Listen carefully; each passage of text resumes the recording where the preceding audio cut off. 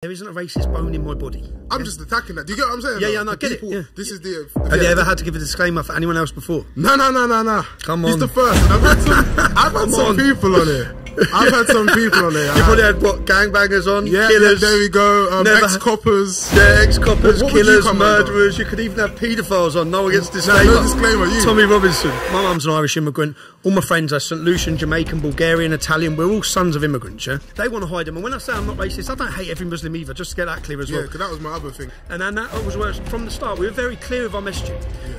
We were against Nazis and all that. We've done so much. We set fire to swastikas. It was never about anything other than confronting radical Islam. At every single demonstration, a non-white person spoke. You wouldn't know that, because all you'd have been shown a picture of is 4 or 5 young, angry-looking white lads that were cropped from their photos and pumped around the world.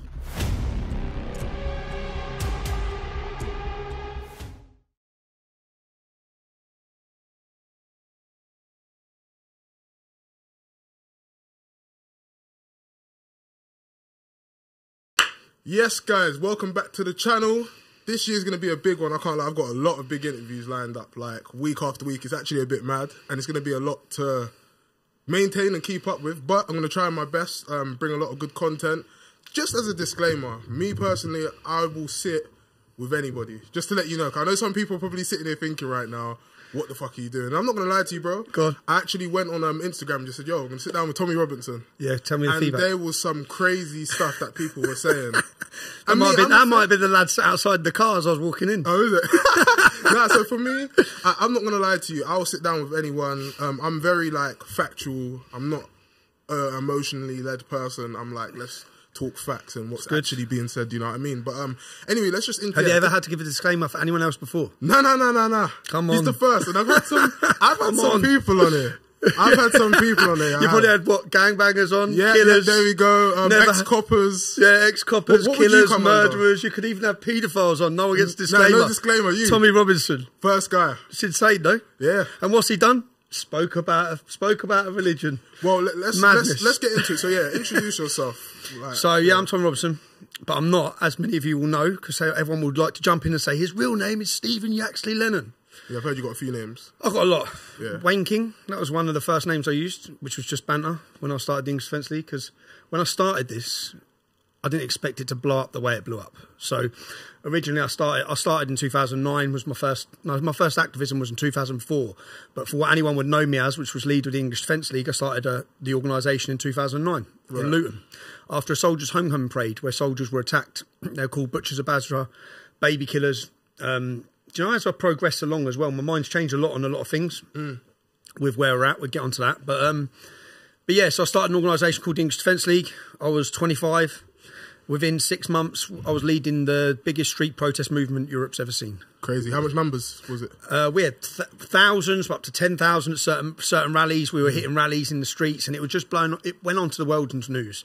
We brought a lot of issues to the forefront that needed to be spoken about. People can question our tactics, but as I said, we didn't plan it. So I was working on a building site, and then bang. So what, one day you just woke up and said, what was it that made you even think of creating that? There was a soldiers' home. I mean, I'm from Luton town, yeah? When I was born in Luton, we had one mosque. We've now got over 40. So I've grown up in one of the most multicultural towns in Britain, yeah? So I've experienced every culture, every religion, everyone. If you line up all my friends, my mum's an Irish immigrant. All my friends are St. Lucian, Jamaican, Bulgarian, Italian. We're all sons of immigrants, yeah? But what I'd seen through growing up in school was there was a difference, because you didn't have the white playground or the black playground or anything like that. You had the Muslim playground and the non-Muslim playground. Oh, really? You walked into the dinner hall, you have whites, blacks, Indians all sitting integrated, mixed. Every group, if you go to Luton, every group of white lads will be with black lads. Every group of black lads will be with white lads. It's not exclusive, yeah? Everyone's integrated pretty well, apart from the Islamic community, which was the Pakistani community. So when I was early on, I just put it down to them being Pakistanis, culturally different, aggressive, hostile, and in numbers. That's what I witnessed growing up, yeah? And then we had the soldiers' homecoming parade. You have to remember that Luton was the launch pad for the 7/7 attacks. It's where they got the train from Luton to launch their bombs. The fertiliser bomb plot, the Stockholm bomber. I think the CIA named Luton as the epicenter for terrorist activity within Europe. Yeah, right. And that's my town. So I'm born there. I'm brought up there. I grew up in that town. Many of the men you'd have seen on the news as terrorists, I know them. I knew them. Yeah, say all these different names. Al-Mujahideen, which become a prescribed terrorist organisation, it's now a prescribed terrorist organisation. 60% of the terrorists in jail serving prison time were members of this organisation. Right. But for decades, they were setting up stall and had their head office in my town. So as I'm growing up, these men are on our streets radicalising, promoting hate against everyone that's not Muslim.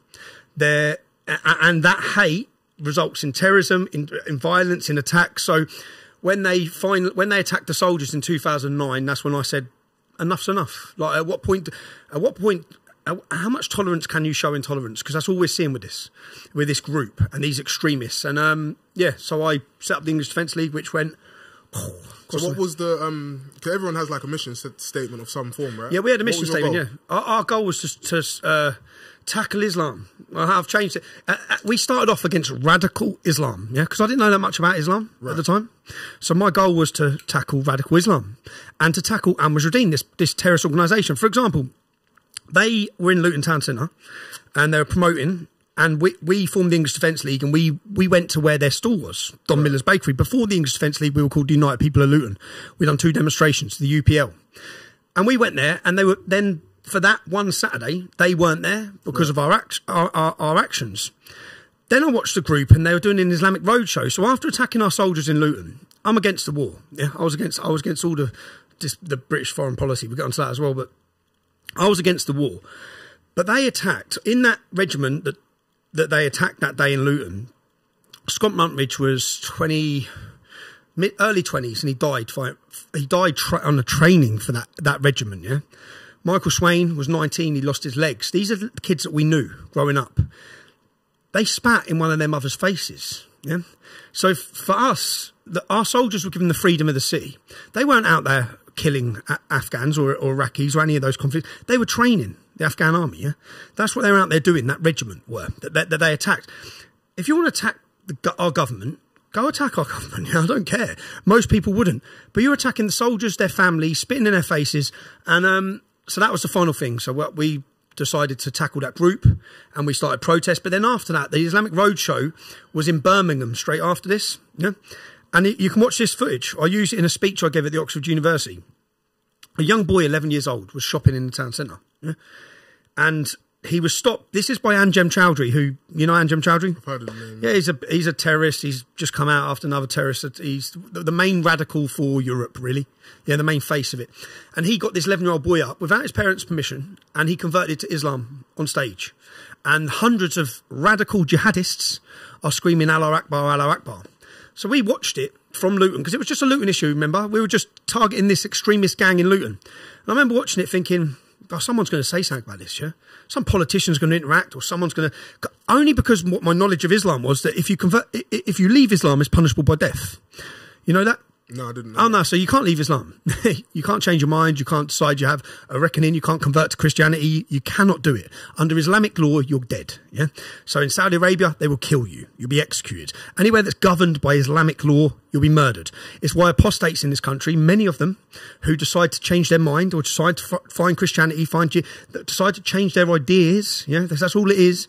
They have to live in fear, many of them, yeah, for the rest of their lives, right? So I saw them converting this kid thinking, nah, like they cannot convert. And could you imagine the uproar if a load of Christians or a load of Jews or a load of anyone converted a young 11-year-old Muslim boy in a town centre? Do you know what they had? The banner behind it was Jesus was a Muslim. So while they're converting this kid, they had a big banner saying Jesus was a Muslim. This group used to troll everyone. Anjem Chowdhury was a professional troll. Like some of it, even my mate said they were doing interviews with him. And my mate was a journalist. And he said, when they met him, he said, can you count to 10 to Anjem Chowdhury? And he goes, 1, 2, 3, 4, 7, 7, 9, 11. Yeah. Wow. He's just taking the piss. But this group were taking the piss. For decades, they were taking the piss. Yeah. So at some point, it's got to stop. And the English Defence League was the the end to say, no, you're not doing anymore. The burning of poppies, I don't know if you saw that. No. So our Remembrance Day, an important day where we remember everyone who's fallen for this country, whether it be Commonwealth fighters, whoever it is, that's died, sacrificed, 88,000 Sikhs in the World War. Anyone who's died fighting for this country, we remember them. They got at 11 o'clock on the 11th hour, 11 minute, when we remember it, they set up a big thing in London and got huge poppies this big and set fire to them, screaming, burn, British soldiers, burn. All the things that, like, if we wanted to protest even near a mosque, we'd get shut down. Yeah? If we wanted to protest anything inflammatory, you'd get shut down. This lot just had never been shut down, had never been told no. It's why they weren't a prescribed terrorist organisation. It's why they were radicalised, and it's why extremism becomes such a problem in this country, because no one told them no. And until the English Defence League formed and there was a resistance, it then gave the authorities a difficulty across the way. And they started, in the end, they had to criminalise the gang. They outlawed them. They all put them in jail. All of them are in jail now. Okay. So when you started EDL, for you, what was your mental thought? Like, did you think of like pros and cons to this? Because obviously you're still now facing, you're not part of it anymore. No, I just thought, this lot ain't getting away with this anymore, yeah? And to be honest, I was so at that time I was young. So you're 25, right? 25 at that time, yeah. I'd gone through a few mad stages in my life. So I'd done an apprenticeship when I left school. All my friends were in crime, the majority of them, yeah. All of them getting in trouble. I stuck the right path in life. Still hung around with all the lads, but managed to keep myself out of so many scrapes. And then I had my first ever offence and I went to jail for it when I was 20. Lost all my job, lost my career, I lost everything. And I gravitated then to the football hooligan scene, if I'm honest, as a young lad. So this then become my passion. My passion was making money previously and success, which I'd done very well at by that young age. When I was young, when I started the English Defence League, between me and my partner at the time, we had 7 properties, 2 businesses. Wow. Yeah, we're doing well. So who do you speak, like at that time, are you just doing this by yourself? Or is this something that you've like spoken to friends or family about? Like, I'm going for this. Yeah, at that time in Luton, I shook my cousin's hand at the time, who stood by my side the whole way. And thankfully, because I wouldn't have been able to do it otherwise, because I knew that whatever I had, because this was a thing where I knew if you can't put one foot into this. Yeah, they're going to come for us. And I knew they're going to come for us. When I say they, I mean terrorists, extremists, radicals, gangs. You can't... Growing up in Luton, I knew what you could and couldn't talk about and who you couldn't confront. And we're about to confront Al-Qaeda, basically, at the time. This is Al-Qaeda, and we're about to stick it on them. And with that, it's going to come problems. So, yeah, we made an agreement, and then we bought a microscope on that organisation like they've never seen.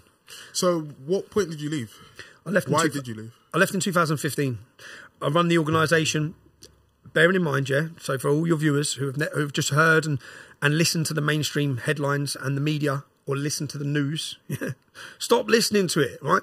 If you think about this, yeah, they lied to you about Afghanistan. They lied to all of us, yeah? They lied to us about Iraq, weapons of mass destruction, 1 million Muslims dead.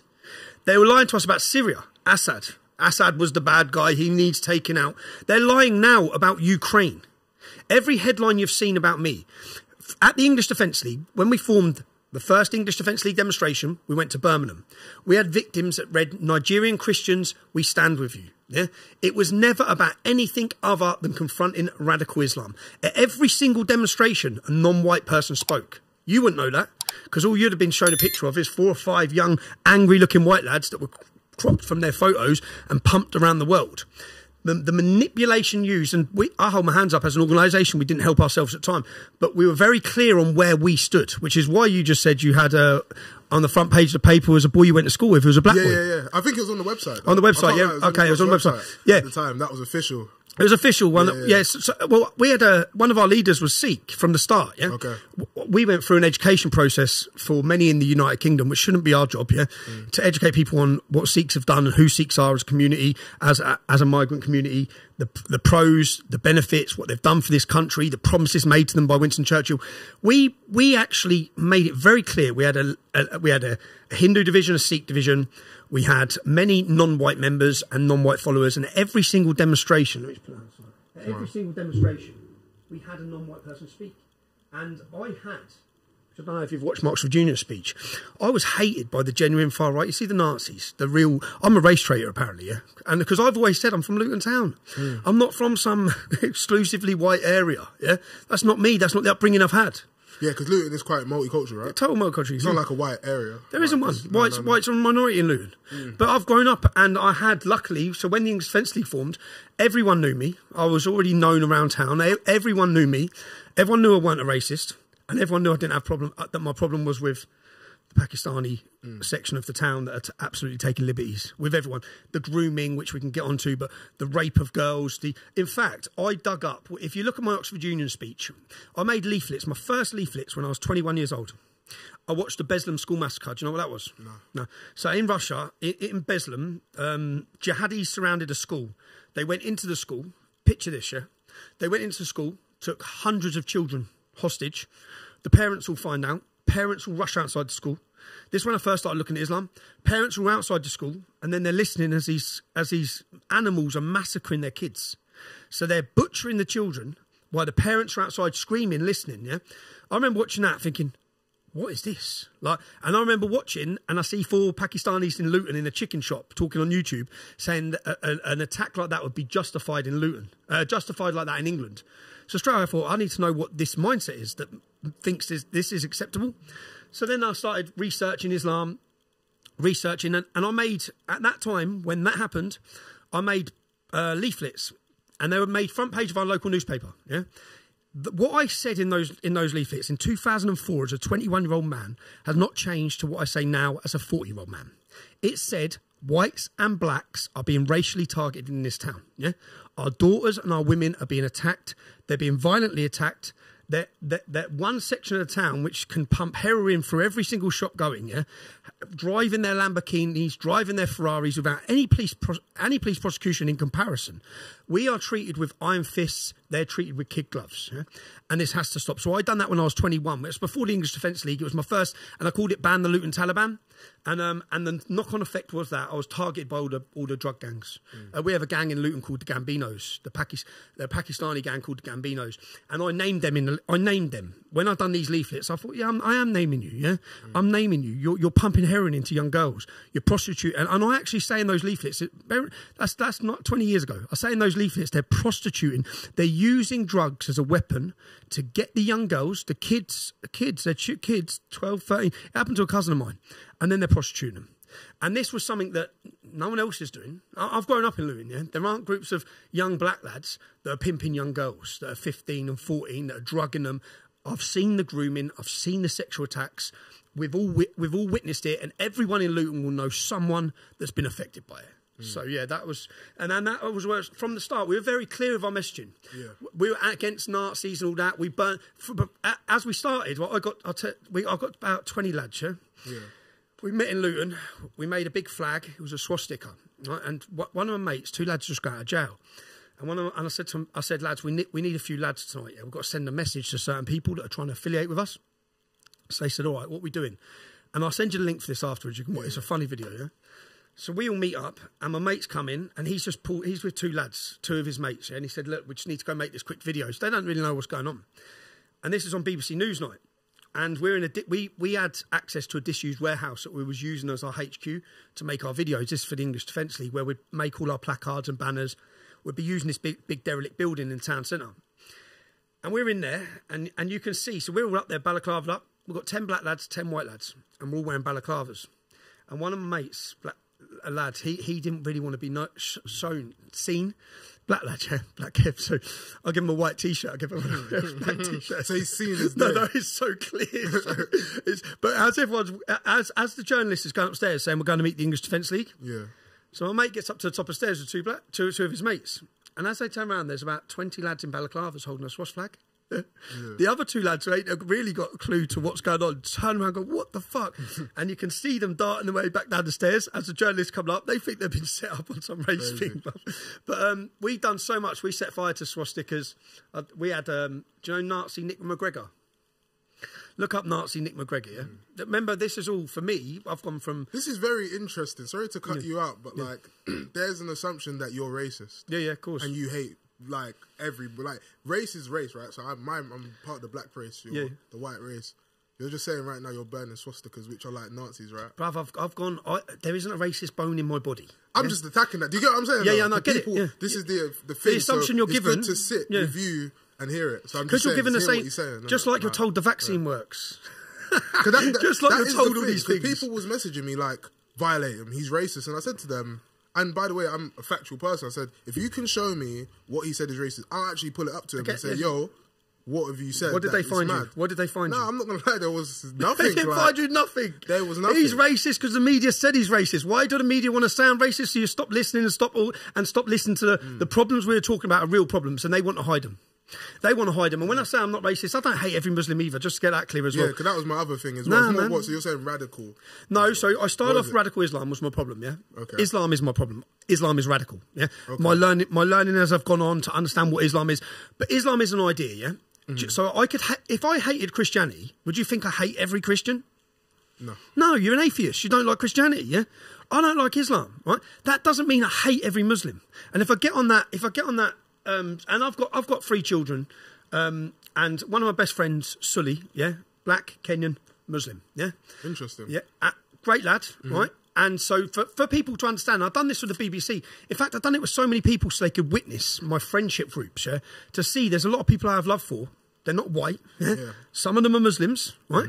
But that doesn't mean I can't have an opinion on what Islam is. So what's their take? How do they feel about your opinion on Islam? Muslim friends? Yeah. Many of them still carried on shaking my hand over the years. Yeah, some of them fell out of me. NASA fell out of me. You watching NASA?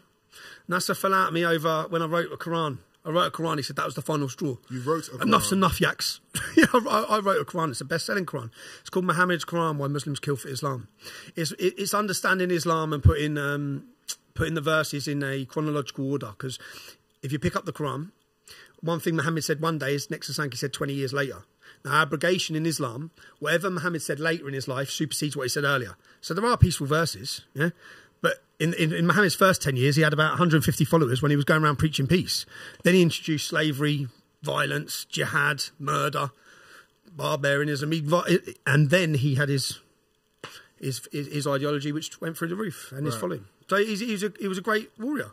So, yeah, so I wrote, and many Muslim friends fell out me over that, but many Muslims, which you'd be surprised with, which I've been surprised with as well, take it pretty well. Most of my day-to-day, you might have seen a couple of little clips of me getting punched in the nose, things like that. But per se, I travel around every day. I think there was one, not even a punch in the nose, I think you was abroad or something like that, and like someone put like a camera in your face and was saying something. This was years ago. I don't know, yeah. There's been a few, man. I can imagine. But per se, I walk around everywhere on my own. And yeah, you came here on your own? I'm on my own, yeah. Yeah. It's just an interesting thing because, as I said, a lot of people are under the illusion that, A, you're racist, you hate blacks, you hate all Muslims. No. Take it as you will. He's telling you himself. I'm telling myself. I do. But I stand by. I stand by where I am on Islam. Yeah, I stand by my views on Islam. I'm never going to apologise for them. I'm never going to back down on them. I wholeheartedly understand what I'm talking about of Islam. So I understand when I talk out against Islam. Yeah, I understand why some young Muslims will hate me. If I was a young Muslim, I'd punch me in the face when I was 19, 20. If I'd have seen the equivalent of me, I'd have took a swipe at me. Yeah? I understand that. With young black lads, I think, what? What's your problem? Oh. I didn't help myself with the BLM when I went on the rant. We can get onto that about Black Lives Matter. You actually done an interview with one of my friends near that time, Sarah Garvey. Yeah, Sarah Garvey's cool. Yeah, you done. I remember you done it. I actually watched it back in the day. Well, mate, I was worried, man. Do you know when I was doing that? Because I went to Brixton for that. Oh, was that video in Brixton that you filmed it at? Yeah, the second one. It was. Is it Big John? So basically, I made a video saying I'll debate anyone. And this is when it was all blew up, didn't it? It all blew up. I need to try to find the video so I can post it. So so Sarah Garvey. So I got invited to Brixton, and again went on my own. No, I didn't actually. I took a friend who I met, a friend from jail, who's a black lad from down those ways. So I messaged him saying, "Look, bruv, I'm in a predicament here. I've gone on a rant. I'll tell you this. Do you know the story about when I went on the rant? Go on." So I'd been up in Barrow covering a alleged grooming scandal. A young white girl had said she'd been raped by lots of Muslim men, yeah? I'd gone up there for a week trying to investigate it as a journalist. It actually turns out, in my eyes, the girl's lying. In your eyes? Yeah. Okay. The girl's lying. There's a court case coming out soon. Which is, once again, sorry to interrupt. Yeah. this is just not him being biased. Like you're actually saying there was. No, I went up there. Do you know I went up there? And as I walked into this geezer's house, Mohammed. So I turned up. I started asking lots of questions. I found out lots of suspicious stuff about the girl and her family. And then I reached out to the Muslim men that would be in there. Bearing in mind, one lad turned up with an English lad who was from London, and he said, "Tommy, I follow everything you do, bruv. I'm telling you now, this man's a good man. Yeah, his business has been destroyed because of these allegations. Yeah, these aren't allegations of. So I face allegations of racism. Yeah, and I don't like it. Yeah, but when I went into this Muslim fella's house, I turned up and I'm walking in, and someone shouts, "You fucking racist, yeah," and then some girl shouts at him, "You paedophile." I said, bruv, I won that one. Yeah. I won that one, man. But as I went in his house, I sat down, his son was there, 16, had to leave college. And I sat and saw what had happened to them. And bearing in mind, I've already found out 5, 6 things that don't add up with this girl. So then I thought, do you know, and what I said to him, he goes, "Why are you here?" I said, "Mate, if you're innocent, if this isn't true, I want to be the person that lets people know it's not true." You should, of all people. Yeah, and people will listen to me. So in this town, people will listen to me on this issue. And so far, I've seen this. I've seen 5, 6 different things. And then as I'm in his house, I've got someone trying to find the girl's stepdad. Because the girl's family are lying to everyone on this, yeah? So this girl's family have done this big campaign. It's called Justice for Ellie. And they're pumping all these stories out. And so are lots of people on our side of politics, yeah? People who are trusted as well. Maggie Oliver was one of them, yeah? Maggie Oliver, they're all pumping. Maggie Oliver's the person who helped unveil grooming scandal as an ex-police officer. So they're all pumping this story. And I know the dad knows of 5 other occasions that this girl's lied on serious issues. So I'm trying to find the dad. So I've got someone, and I'm in this Muslim's house, and we're sitting down. His wife's there, his kids are there, and then my phone rings and says, he's in the KFC car park. Yeah, I've got someone following him. So I said, "Right, I'm on my way." So I rush up, shooting over. I get out of the car, and I go up to him. I say, "When you get," and I've got all this footage. I said, "When are you going to tell the British public the truth? Yeah, when are you going to stop lying to them? Because I know you're lying." Yeah, and he's like, "What?" He's expecting me to be up there but I'd already done a week of research and interviews lots of people up there. Ahead of it anyway. So I said, "When are you going to tell the truth?" And then as I do that, some boy's on his bike. He goes, "You racist prick." Just the usual fucking soy boy, long hair mess. So I said, "Mate, fuck off, yeah." And then he spits in my face. So as he spits in my face, I hit him a couple of times. Put him on. He falls off his bike. As he falls off his bike, I've then got back in the car. We've left. I've gone back to the Muslim fella's house. I'm like, "Bruv, man," I said, "You ain't gonna believe what just happened." I said, "What?" And then you see blue sirens all outside. Oh, man. I said, "I just punched some bloke up in the car park. He spat in my face, called me racist." But my mate's videoing all this. So the cameraman says, "Police are all outside." My mate rings me. I'm laughing my head off because my mate rings me up. He goes, "Bruv, police are around the car." So I look out the window and police are all around his car. Yeah, and I'm thinking, so then I'm laughing. And then my mate says, "What should I do with the footage?" He goes, "Shall I delete the footage?" I said, "No, don't delete the footage." I said, "Give me the," and we take the chip out.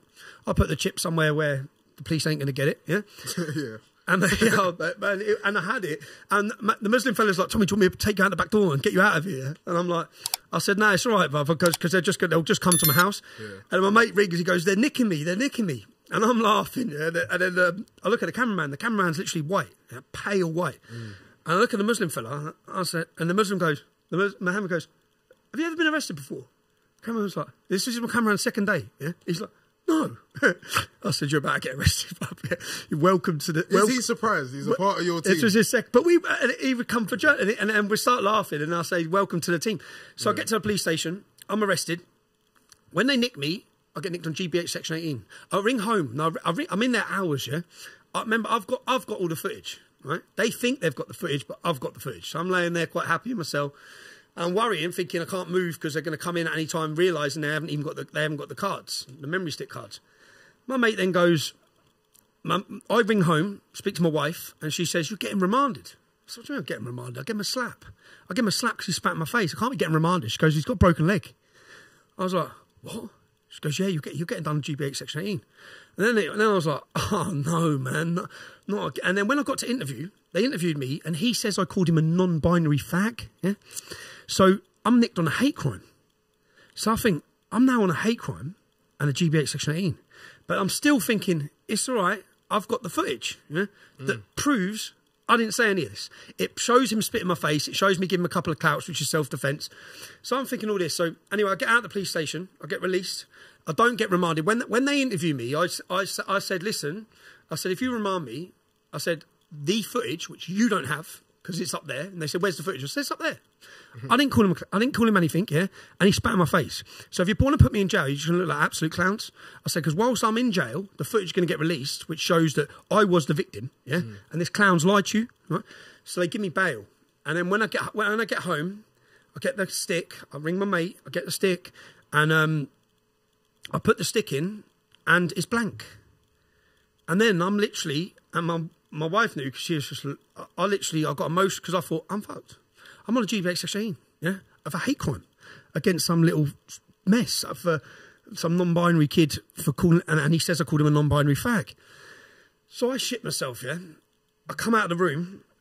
At this time, Black Lives Matter demonstrations are going on in London. Yeah? All the Commonwealth statue was defaced. I don't know if you know that, yeah? They're defaced, and the Winston Churchill. I come out, ready to explode. And I literally made a video. And bear in mind, I'm talking to VK. VK was a Russian social media. Yeah? So I think I'm having a fucking rant. Yeah?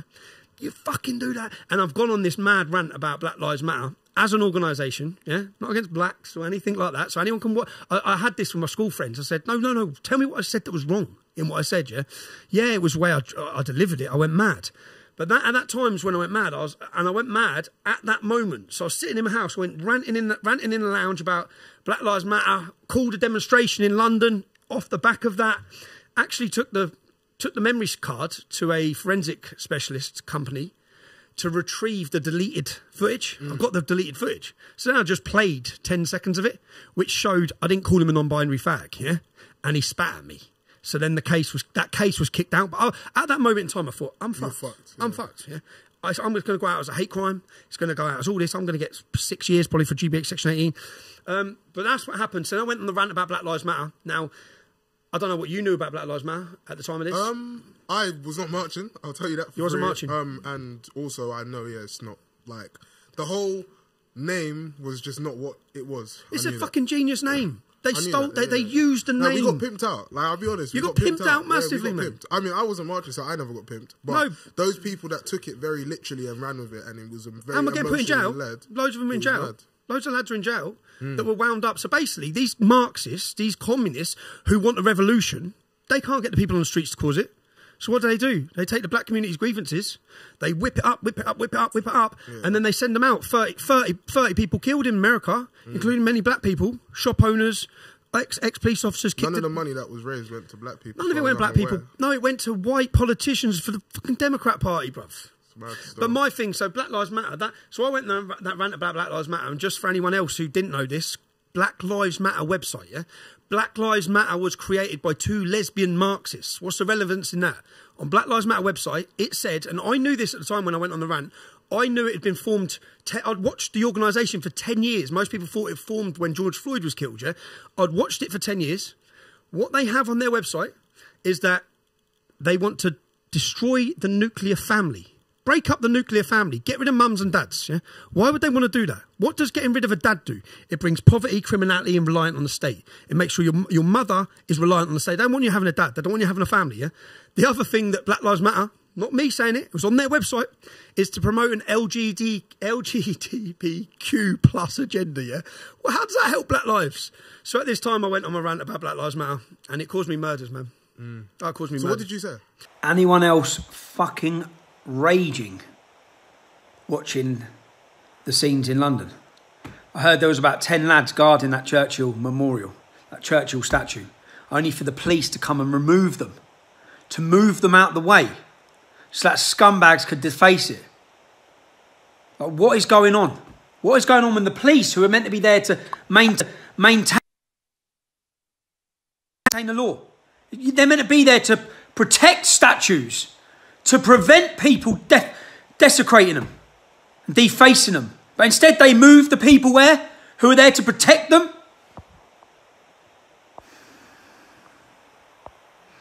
I just see, I don't know how many more of you have seen, I've seen someone's put up for a unity demonstration in London next Saturday.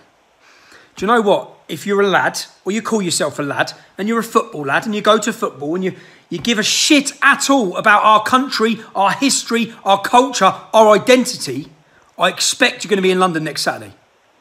Because you know what? And this is such a shame on the police. Because people, the British public shouldn't feel the need to travel into the capital city. We should know that you're going to police them arseholes. Those total scumbags. Your job is to police those streets. Unfortunately, you've let them do what they're doing. Whilst the media report it as they're peaceful protesters, whilst 27 police officers are put in hospital. And you've let them go and deface and spray paint Churchill's statue, you arseholes. How you can't expect people... The British public won't sit by and watch that shit. So what you're going to end up with next Saturday is every lad in London, or every lad who's any sort, if you call yourself a man, will be in London, protecting those war memorials. Unity, I've seen the late... I'm not organising it. I've seen it getting floated about. I'll be there reporting on it for people. But how the hell the police can allow that to happen? How can they think that's acceptable? You see, they've just pulled down some statue from 1700, 300 years old. Who gives a shit what it's about or what the man done? It's part of British history. What are you going to start with next? Churchill said this, that's what... Next, if this isn't stopped next Saturday, they'll be ripping Churchill's statue down. Then it'll be William Gladstone's statue. Because he said Islam in a man... He held a Quran above his head and he made bigoted comments about Islam. Then they'll pull his statue down. You know what, you scumbag protesters? You want to pull a statue down? Start with the BBC. It's a paedophile who created a sculpture of a naked boy being held by a man. How come you don't rip that down? Because most of you fucking sympathise with it. So how anyone is so... I'll just sit there watching it just thinking, what is going on? What's happening? This protest today, you know, Anthony Joshua, you got anything to say about this shit? Hey? You got anything to say about what they've done to Churchill's statue? Or you think he's a racist as well, do you? Hey? What about Little Mix? You were there, weren't you? Hey? Will you support the defacing of our Churchill statue, do you? Every one of you fucking celebrities. All jumping on your little virtue signalling bandwagon. Bullshit. Every one of you just wanting to show yourselves with a little BLM sign whilst you're defacing. Every one of you has organised that. Everyone who's encouraged that supports that shit. Why ain't you down there cleaning it up? All right, but we don't see none of you celebrities down there getting that shit off of those statues. That man died fighting the biggest racists in our history. That man led our country through that fucking war. How many people sacrificed their lives in that war?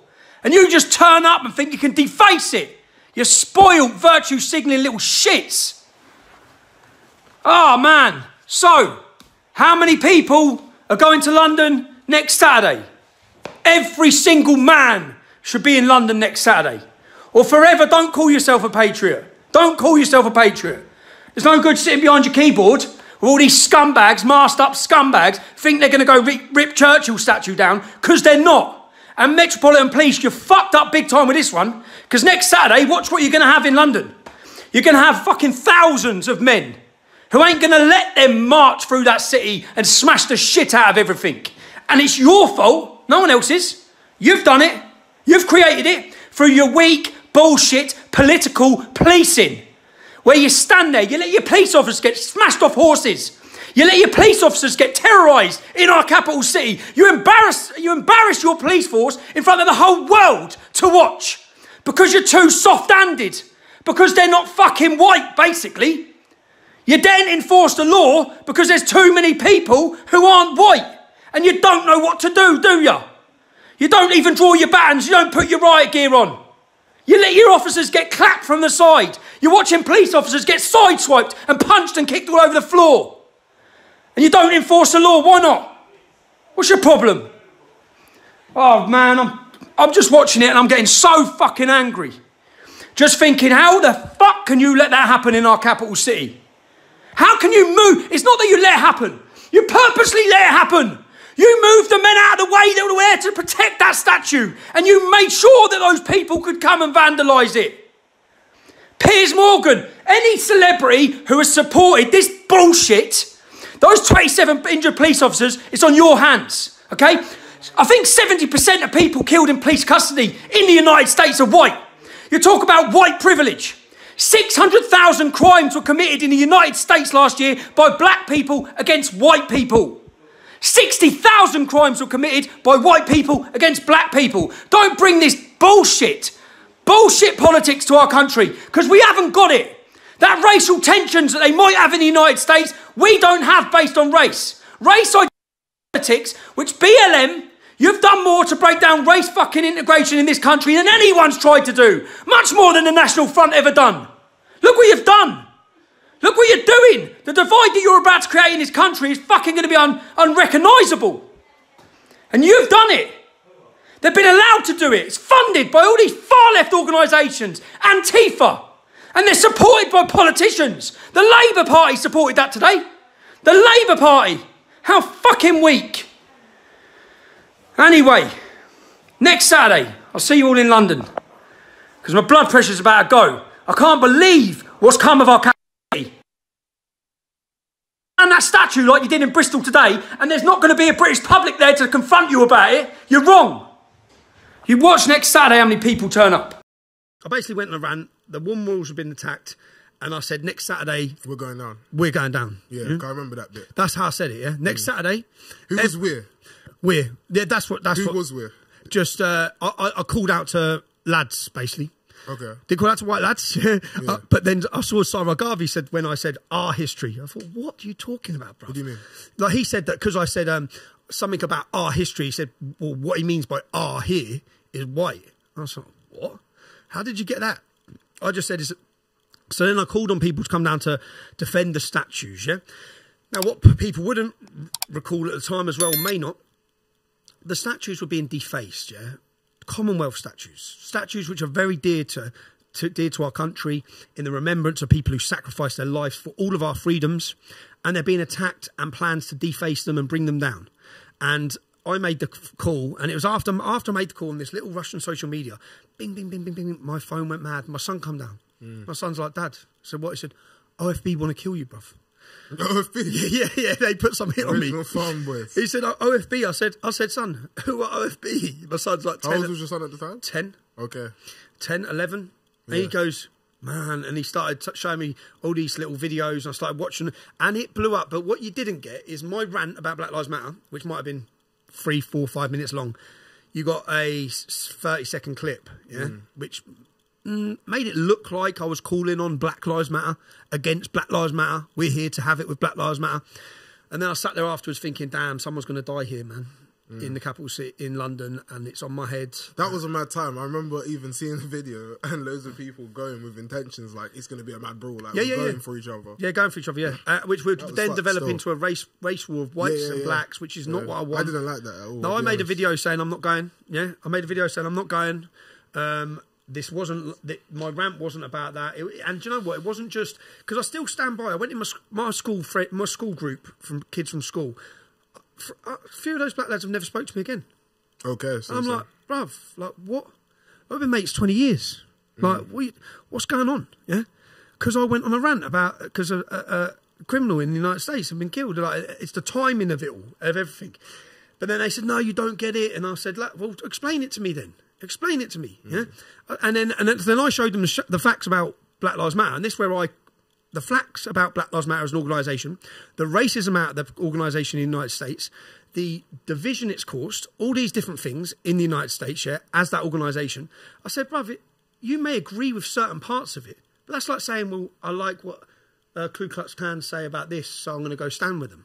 It's like, no, bruv, that organisation is a terrorist organisation. Yeah, they've killed 30 people. Many of them are black. And if you actually trace the money, you'll realise that you've just been played, totally played and used and whipped up. But yeah, so I went on this rant about Black Lives Matter. So would you say, like, from looking back at that rant, obviously it was emotionally led because you already had those issues. It was totally before. emotionally led. It caused me murders, man. That was the most difficult. That was the most difficult period.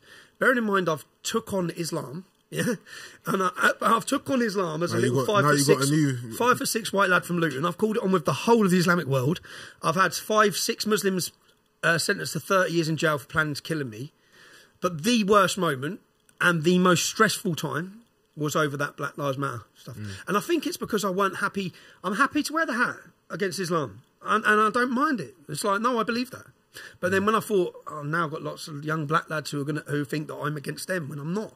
Totally not. In fact, I'm against the bastards that are totally playing you. And when you talk about slavery, I said the Democrat Party still want you on plantations, lads. Yeah, they don't want your dads there. They don't want you succeeding. They want to break your family. Planned Parenthood. The destruction of the family is the biggest cause of this organisation. Even now, what we're seeing now, they want to break the family of all of us. Yeah, that's their target, is the family. So everyone can become weak, reliant on the state. They don't want you succeeding. That's the real racism. Yeah, well, that was the BLM time. Yeah, that was a mad time. That was what, during COVID? Yeah, it was a start, wasn't it, man? Yeah, that was 2020. Yeah, it was stressful. Did you ever actually apologise for that video at all? I made a video afterwards saying, yeah, I did, and I don't apologise for anything. I apologised on the sense that for how it was received. Yeah, because what I said to even my mate school group, I said, look, tell me what I said that was wrong. Even in the rant, tell me what I said that was wrong. Yeah, I'm ranting about an organisation which is taking the piss. I've watched this organisation absolutely take liberties in the United States, cause destruction, murder, chaos, burn down. It's all the Hispanic and black people's shops that are getting burned and looted. Yeah, I said, and they're not to be set up again. So the corporations then come in and take over all the shops. I said, so I've watched what they're doing, and now it's here on my shores. And I'm thinking, why is it on my shores? Even we're in London, yeah, black on black crime. The amount of young kids getting murdered. And I think what it's took for everyone to come out on the streets for our capital city. I would love for that to happen. Is this in the United States? Yeah, I would love said, for it, yeah. There's a lot to get out on the streets for in this country. 100%. And the role models, and what I couldn't understand was, I'm thinking, no, the role models who should be listened to, I think Sarah Garvey's good. Yeah, I think he's good. I know he's a black nationalist, and we might disagree on many things. But when I heard of OFB, I spoke about this the other day, I didn't know who they were. So when I was going to Brixton, when I was invited to Brixton afterwards, I went and I was thinking, about 60 people were there, weren't they? I was thinking, right, I'm walking into Brixton and everyone wants to kill me and I'm going to talk about Black Lives Matter. And I'm still going to tell the truth on what this group is and what they're doing, yeah? But I think when people hear my defence to it or my side of it, then they'll realise I won't just screaming some racist nonsense, yeah? Which they've been led to believe. So I went into Brixton and I spoke about Black Lives Matter and I said, I've never heard of OFB. So I looked up who OFB are. And they want to kill me because I spoke out against Black Lives Matter. Well, they've murdered 5 black men. Yeah, so don't fucking tell me you give a shit about black lives, lads, yeah? Right? Because you are in war with black people, yeah? You are killing, whether it was over them, I'm not saying over them being black, but you're having a go at me. And when I looked at the history then of Black Lives Matter, I looked at one of the boys, and this is when it come to me. One of the boys got, I think, a boy robbed his chain, yeah? He had a chain that was given to him by his father, the only time he's ever met his father, yeah? So he gave him a chain. So because of that, and it was robbed by these other boys. So when he saw one of these other boys, because it's held such a sentimental value, that chain, because his dad had given it that he doesn't see, yeah, he stabbed him to death. Wait, so his dad's chain, his dad gave him a chain. His dad gave him a chain. He got robbed. It got robbed, yeah. Okay. The boy that robbed it, he saw, and he killed him. Okay. And what I said is, the reason there is so much gang violence, the reason there is poverty, the reason people are stuck in this cycle of violence, yeah, is because the dad is fatherless homes. Yeah. Now the majority of fatherless homes happen to be in the black community. I'm not saying no, you're right, bro. It's coming from black man. It's true. Yeah, a lot of people don't know their dads. I mean, I know my dad, but like a lot of people don't know their dads. And a lot of people never grew up with their dads. Who do they look up to? It's fucked still. And who do they look up to then? The people in the area. The people in the area, yeah. And OFB. So I went through OFB's song. Yeah, 5 million views at this time. Yeah, it's probably 20 million now. Yeah, I went through their song. Their music. I like their music. Yeah, I know, but I'm fucked though. I probably I shouldn't be listening to it and streaming it. Ain't helping it. But you see the words. What are the lyrics? Stab them, juke them, shoot. Every lyric was glorifying violence. Every lyric, yeah? So I think, lads, like, you're all going mad. You're all out in the capital city. You're all ready to riot. You're all burning shit down. You're all blaming everything else, yeah? But there's a few in-the-house problems here that should be tackled and need to be addressed. And I don't think the drill music's helping. And that's not to say, because my son listens to it. My son loves it. Would you take him to a drill concert? You want to go to an OFB concert, Heady One's performing. Heady One, because Heady One come up, he piped up. He piped up putting a picture of me up saying wanted or something. I think, and then I didn't even know who Heady One was, so I started searching Heady One and I see him getting bullied in Luton. Damn, I don't know about that. No, the only time he's been to Luton, I think. Yeah, he was getting bullied in some hotel by some lads. But I didn't know who none of these people were, yeah? I don't have a problem with the black community, yeah? At all. Evidently, yeah. Evidently. What you're saying, yeah. But when I saw a lot of hypocrisy at this time. I thought, no, come out all you want and criticise me. Come out all you want and criticise racism. Come out and address all these issues. But talk about the other issues as well. Because there's some serious issues that are leading to a lot of these problems. Yep. So, yeah. Definitely, without a doubt. It's actually funny. Someone asked me to ask a question about Nico. NDL. I like him, bro. I find that so funny because I actually know Nico. Shout out to Nico. Yeah, I know him personally. I've known him for years, like probably like 10 years. Do you know, mate, he's successful. He's good at what he does, yeah. He's a funny character. He done a trolling thing against the English Defence League. Yeah. He done 2, yeah. Genius, man. But he done one when He had them, man. Oh, he had them. No, but he had wasn't me. you in one of the He videos? had me, man. Yeah, he had you. He made you say it, right? He had me wheel him in, yeah. He put an old man's mask on as a white man. Oh, my gosh. And he did just have me wheel him in, but he had me promote his merch. Yeah. He had me He's say the goat. NDL. And I was just thinking, and he said it was Norwegian Defence League. And you believed it? I did. On a demo day, I'm like, I've got so much going on. You just say whatever. It was a massive rally. I had some old man, actually a young black lad. I had some old man sat there saying, "Oh, yeah, can you just say this?" I just said it, but a lot of people were angry. Like even in our, I said, "What are you angry about, man?" It's just a kid having fun, man. He's a comedian, and he's fucking done well. You can't take Nico serious. He's literally having. Did you watch his KKK video? Oh, no, yeah, I did. I did. He's a joker. He's just having fun. But he's good. Yeah, it's good. It's good entertainment, and he isn't actually harming anyone. No, he's good. He's having fun. He's good, and he mocked us, and it was very successful, and it was very funny. So, yeah. And my son loves him again. And actually, I've had Nico. You know, if you're watching this, I've had my son's had photos taken of him a few times. Oh, really? Okay. Has he told Nico like? No, I've been there with him. Oh, you was with him at the time. I've been there with him. Fair enough. You see, in terms of Twitter, because you said you've been banned of like everything, right? Yeah. So like, did you have Instagram before? I had Instagram. So on Twitter, I had 5 years ago, I had 475,000 followers. I got up to 172 million people were reading my tweets in a 4-week period. So I was big on Twitter. I was big on Facebook. I had 1.2 million. 30,000 people would sign in live, which is what they hated, because then you've got influence. It's like Andrew Tate. That's why they hate him.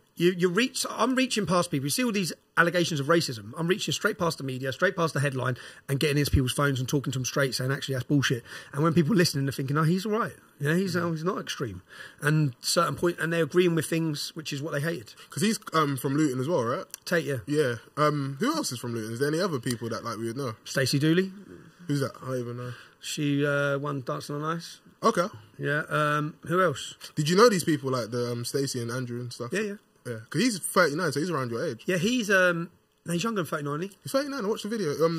Yeah, my friend that did the interview said 36, maybe? Yeah, 36. 36, I'd say 35. sorry. I'd have thought mid-30s. He's 36 then, sorry, my bad. Tommy Robinson, you may well have heard of him. I know him. He's a Luton guy. I know him very well. That's why I brought it up, because, you know, you lived in Luton. I mean, did you ever bump into Tommy? Ever have any experiences with Tommy, or is it just a name? You can message Tommy right now and say you're talking to Tate, and he'll be like, oh, Tate, we're best. I've hung out with Tommy untold times. And, you know, without getting too deep into the politics of it, because, you know, I'm not saying I disagree with him or agree with him, but I'll tell you something. He's a solid guy. He means what he says. He's got a good heart. He's honest. And I think that what the establishment is trying to do to him is extremely unfair. But, yeah, he has always done what he's doing now. Yeah? I remember, I'm going back, say, 15 years. Yeah? 15 years, he put up a Facebook post on Mother's Day saying, before anyone would have known who he is, he's just a boy in Luton. And he said, if you, and he named everything you would have done. If you bought your mum a Mother's Day card and you bought her flowers and you dropped them around, he listed all these things. If you'd done that today on Mother's Day, told her you love her, you're a fucking loser. Yeah? He said, do you know what I done? I said, Mum, how much do you earn this year? £25,000. There's 10 years' wages. You don't have to work again. That's what a real son does. A son that loves his mum, a son who cares. And he wrote all this stuff. And I used to watch him, and I see everyone going mad, like literally going mad at him. Like, he knows what he's doing. No. He knows what he's doing. He knows what he's doing. Yeah, that's what I realised. He's a very clever man. He's very smart. Like, you look at his interviews and you look at what he tweets and says or posts or whatever, and it's two different things. If you sit down with him and you actually speak and hear him, a lot of the things that he tweets and says is just to get a reaction. Though he believes it, it's just more of an extreme way of putting it. Yeah. I believe he believes what he says. And I had this with a lot of my followers, even a lot of people listening now. I said, no, he's cool. I know he's cool. I don't think he's cool. I know he is. He's converted to Islam now. Don't agree with that. Yeah, how do you feel about that? Someone actually asked me, what would it take for you to convert to Islam? Nothing. I'm actually being serious like that. I would never convert to Islam. You could take this off before I converted to Islam. I'd stand on that, mate. But do you know what's happening currently? Islam's becoming an attraction to so many people. So many people who are men, who are fed up, who are looking at what the West is becoming. Yeah? Yes. And this is a dangerous time, because they shouldn't be converted to Islam over this, yeah?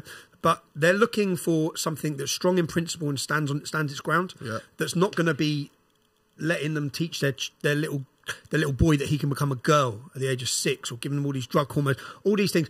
What's doing that at the minute? Islam. What's very stand on? So there are some good points of Islam, yeah, that would a lot of people may start becoming attracted to. When I listened to Tate speak for a while, I could see it. I could see it coming. Can I be honest with you? Like me, I've got a lot of Muslim friends. I'm not Muslim personally. I don't know if I say atheist or whatever. I don't really follow a religion per se. I believe in like a stronger power. I don't really follow a religion, but but like a lot of my friends personally, none of them are radical. Like they're pretty cool people. They're probably not. Generally, they probably don't listen to the Quran and practice every word in it. Which most Muslims are cultural Muslims. Most of them. They don't. Most Christians don't. They don't follow that book to every single word. The problem, I think, we have a problem when we have literalist Muslims who take the Quran literally to the word it is in 2022.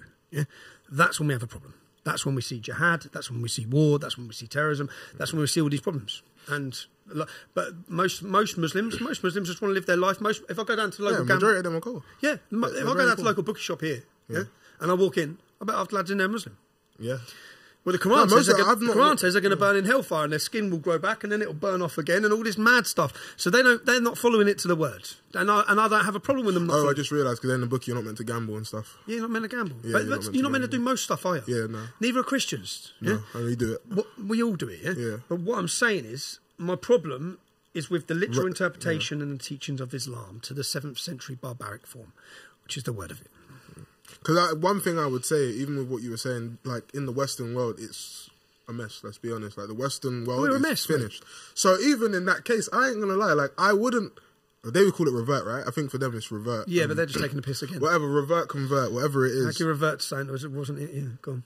That is like, honestly, I can see why people are doing it. Well, I ain't gonna lie. I can actually see why people are converting. I can, especially at the minute. I actually can, because they will stand on certain things. I used to say to my missus, yeah, they'll stand on certain things. I said, don't moan at me. See if they win, I'll just marry 3 of your mates.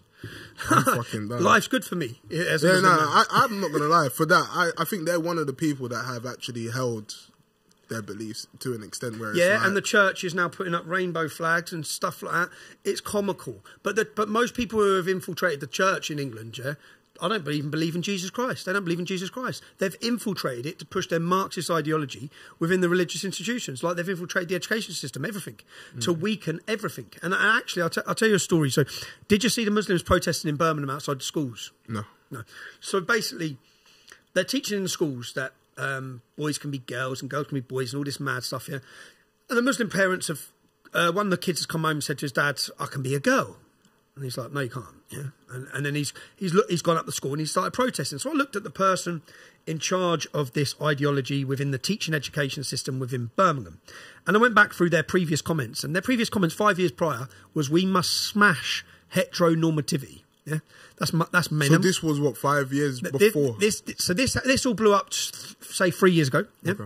And 5 years prior to her, Ellie Brown, the woman she's in charge of the teaching system within Birmingham, and she's the one pushing the LGBTQ+, which is an agenda and into the children. Yeah, and they're saying it's about inclusion and diversity and all this. No, it's not. Yeah, your words, right?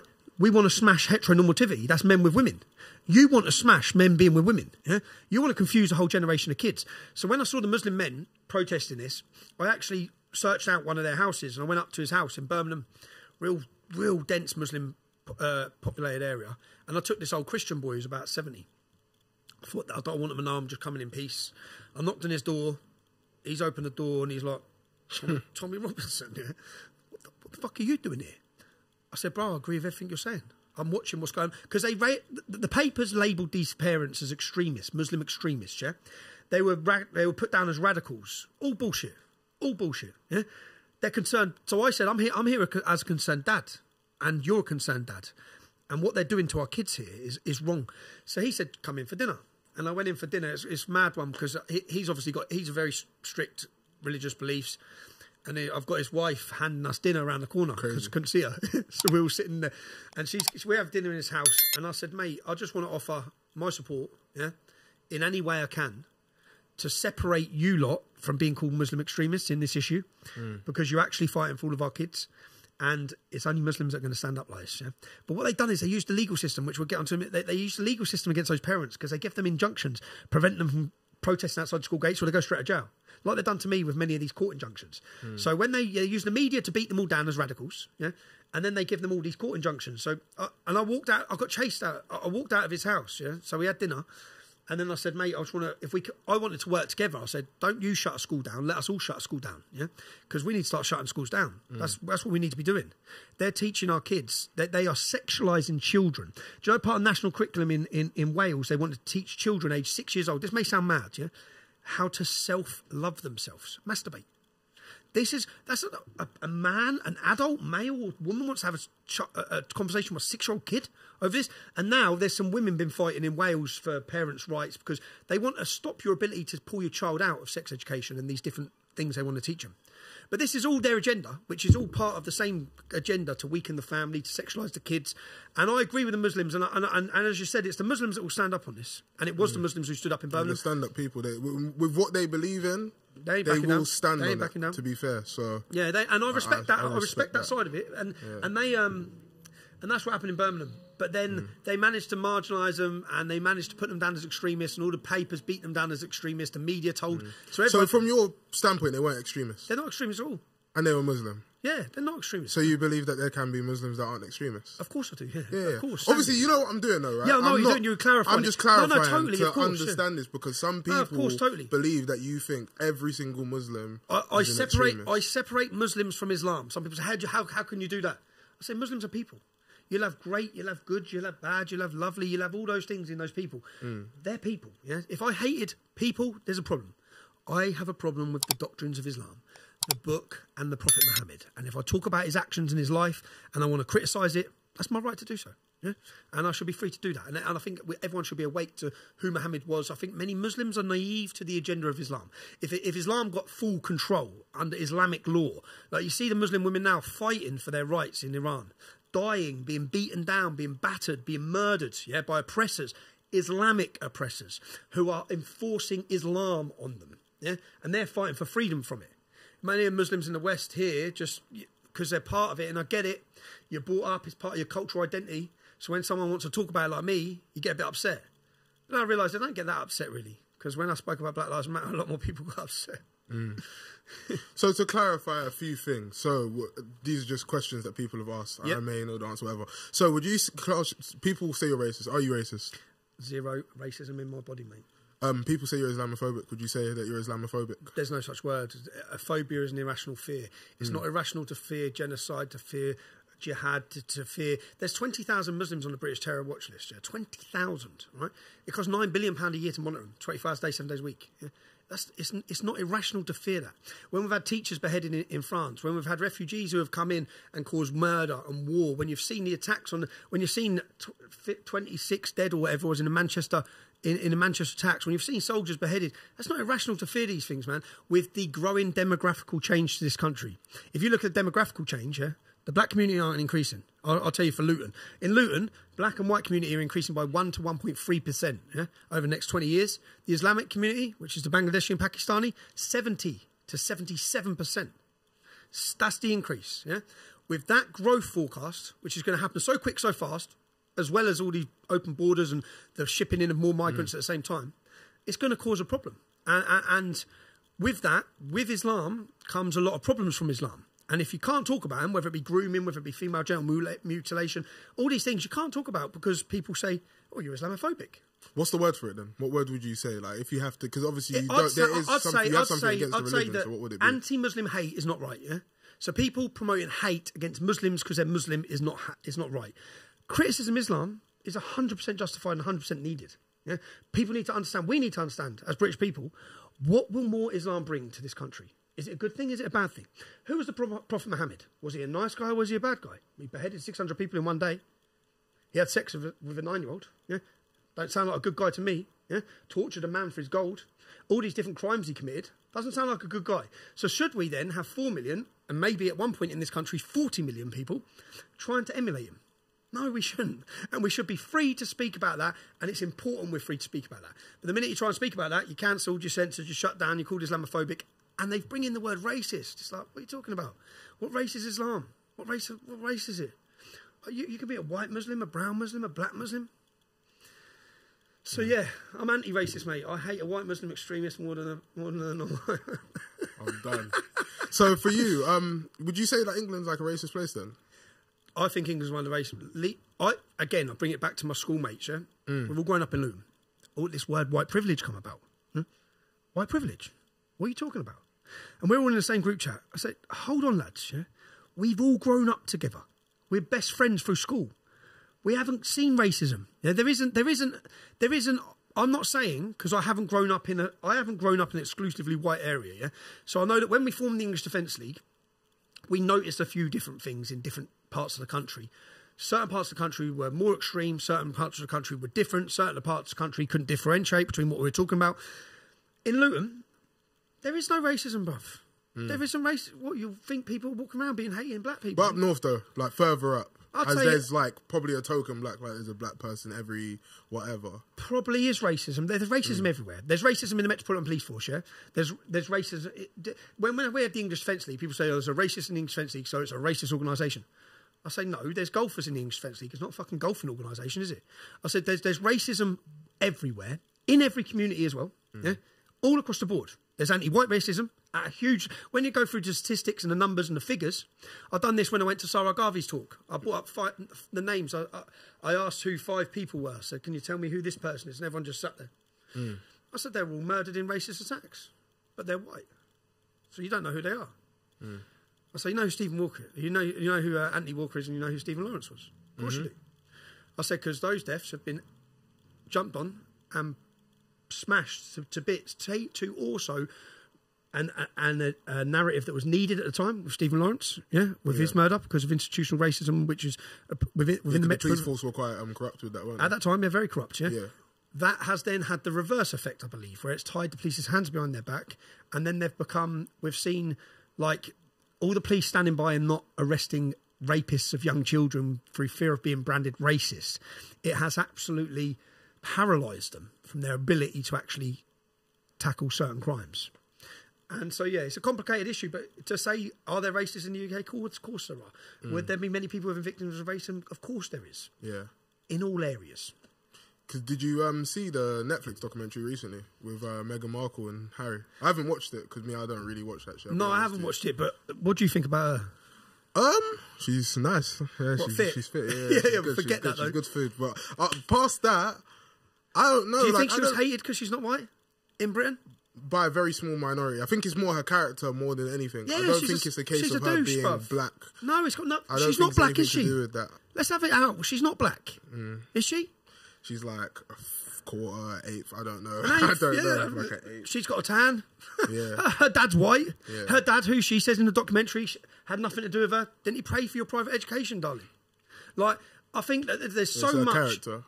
There's so much in there that she's lied about. Because I remember what she done to Prince Harry. Yeah, he's a simp, bruv. He's a simp, I don't isn't know what's going on with him. Well, that's what's going on. Yeah, he's not a man. He's got no masculinity left in him. Yeah, he's lost the plot. Yeah, I think that was even sad, to be fair, just to see like what happened with the royal family. You know, just seeing like all of them pass, like the Queen, everyone, and just even his relation with them going. That was quite sad to see. Yeah, I think that's because they know he's not Charles's anyway. He's what's his name? I don't know. No, the ginger dude who Princess Diana was. I don't know. No, remember, I'm only 24, bro. So this is before I was even alive. Do you what's know his name? Someone tell me his name. What's the ginger dude? What's Prince Harry's dad's name? What we on there anyway? Has anyone said?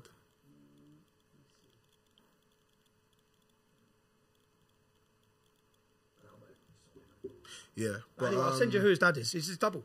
Okay. So I think they know he's not his... That's scary. No, it's his double. I didn't even know that. It's come out 100% that she had an affair with this dude who was her butler or whatever at the time. Okay. And he's Harry's dad. 100%. So how do you feel about both of them then? Prince Harry's just an embarrassment to men. He was a lad, wasn't he? Yeah, he was. She is going to dump him at some point, yeah? She's got what she wanted. She probably had all this planned. That's what I think. That will break him. That will actually fuck him up. And then what? He's lost everything, really, ain't he? And then come running back here, will he? Yeah, it's fucked. But maybe he didn't want the big... I don't know, because my views on the royal family have changed somewhat as well, because Prince Andrew's a nonce. I think that all the elitism that's going on there. But I like William. I love the Queen. Yeah. There was another question I was asked by someone. They was asking about, I believe it's been confirmed and actually legalised now, about immigrants going to Rwanda. Yep. Do you know what is that about? Like, do you know much about it? 'Cause I know you're more involved. I You see me, my life is so simple. Like, I just come, I ask questions, I do my own research on certain things. But I've been told that apparently like immigrants are going to Rwanda now. Well, so they say. When I see something like that, I just think it's a publicity stunt from the Tory government, because the Tory government aren't interested in stopping these migrants coming in. Yeah, they're all benefiting, profiteering off it. All their families, all the people in charge of the contracts for the Serco, all the housing, all the hotels. It's all them. It's all them and their families. So, do they want to end the immigration into this country? No. What do you think? What do you think about the fact that they've asked you? Yeah, go on. All these boats of migrants. They say 60% of them are Albanians. Yeah, Right. there's no war in Albania. So are they refugees? Are any of them refugees? No. Bearing in mind they've all come from France, so they're safe. Because a refugee, I don't know if you know. Yeah, refugees, isn't that like when you're fleeing from a safety. war-torn kind of Yeah. country? So why are they coming here? Because they want free housing, they want a better life. I don't blame them at all. I'd probably do it if I was in their situation. Yeah? I don't blame them. Yeah. Can this country, bearing in mind the poverty this country's in, bearing in mind the problems this country has, can this country solve the problems for poverty worldwide? Can we bring? No, we can't save everybody. No. So what difference are we making? Other than 30% of the hotels in this country are now full up with migrants. 30%. If you go to any of those hotels, I've done it. There's no young. I watched that thing anyway that you showed at the end. Remember that hotel you went to? Yeah. That documentary. Yeah. It was all. It's all men. They're all men. So what would you say? Because you said your mum's not from this country, right? My mum was an Irish immigrant. My mum was born here. My dad was born here. My grandparents weren't born here. I'm from Caribbean. Where else? Jamaica and St. Vincent. Okay. I went to Jamaica. I got engaged in Jamaica, man. Oh, for real? You say you got engaged in Jamaica? I got engaged in Jamaica, yeah. Love that. Okay. Yeah, it's good, man. Yeah, nice. A nice place. I haven't been in a while. My It was family wicked, went man. this year. But so with that being said, you come from a... When my mum come here, no blacks, no dogs, no Irish. Yeah. When my mum come here, I'm not moaning about it. Yeah. 30. I've been brought up here. I've been schooled here, educated here. I'm English. I love this country. I love it. I hate my government. Yeah. And what I now realise, I now realise, as I look at what our government's doing in Ukraine, I look at the lies that are being spouted to the public, I look at the COVID, I look at all of these lies, yeah, everything. And I sit there and think, we invaded Iraq? So then I sit and think, okay, so to the Iraqis in this country at that time, when the bombs start going off and people start getting killed, which was 1 million people, all based on a lie, yeah? A lie that they knew was a lie at the time. Yeah, they wanted rid of Saddam Hussein. They wanted rid of Saddam Hussein. Why they want rid of Saddam Hussein? Probably over his petrol fuel strikes that he'd done. They wanted rid of Saddam Hussein. Yeah, they took out 1 million people. They didn't care, just to put their own puppets in charge of that country. Gaddafi was becoming the king of Africa. Yeah, Africa was flourishing. Gaddafi wanted his own currency. Yeah, heard about that. They had to take out Gaddafi. Yeah, regime change again. What's that brought? What did that bring? That's brought the migrant crisis, because Gaddafi used to stop them. Yeah? That opened the gates, which is all planned. Yeah? That brought the migrant crisis. So our British foreign policy and our government, who preach down to all of us, yeah, have played us all, got us all battering against each other, whilst they open borders, whilst they destroy families, whilst they get everyone reliant on their state. They don't want success. They want everyone reliant on them. So how does it work then? What's the solution to it? I'm totally against the government, man. Now I can understand now. I understand. You see all these jihad attacks. I just think, well, what are you attacking innocent people? Why? You're attacking people. Yeah, like your country was invaded. You're damn right. Yeah, million people were killed and displaced over a lie. Tony Blair's lie. Well, Tony Blair, that's who's responsible for it. He should be brought into court, right? But whilst you've done that was that many years ago. Then you've done Gaddafi. Now what are you doing? Now Zelensky? You're taking billions of pounds of our money and you're giving it to Zelensky? Zelensky shut down all the Christian churches, you know that, yeah? He's locked up all the priests. We talk about democracy. He's imprisoned all the opposition. Yeah? There's no democracy right now in Ukraine. There's you fighting a globalist war with our money, the United States money, so that you can destroy that nation, so then you can get the contracts to rebuild it as well. But all of it so that you can take out Putin. That's what it's about, regime change. They want a regime change in Russia. And this is NATO fighting a war in all of our names, everything that's happening in our names, because it's our money that's funding it. And if they put it to a vote of the British people, do you think anyone want to go to war with Russia? No, nope. We don't. We don't want you funding it either.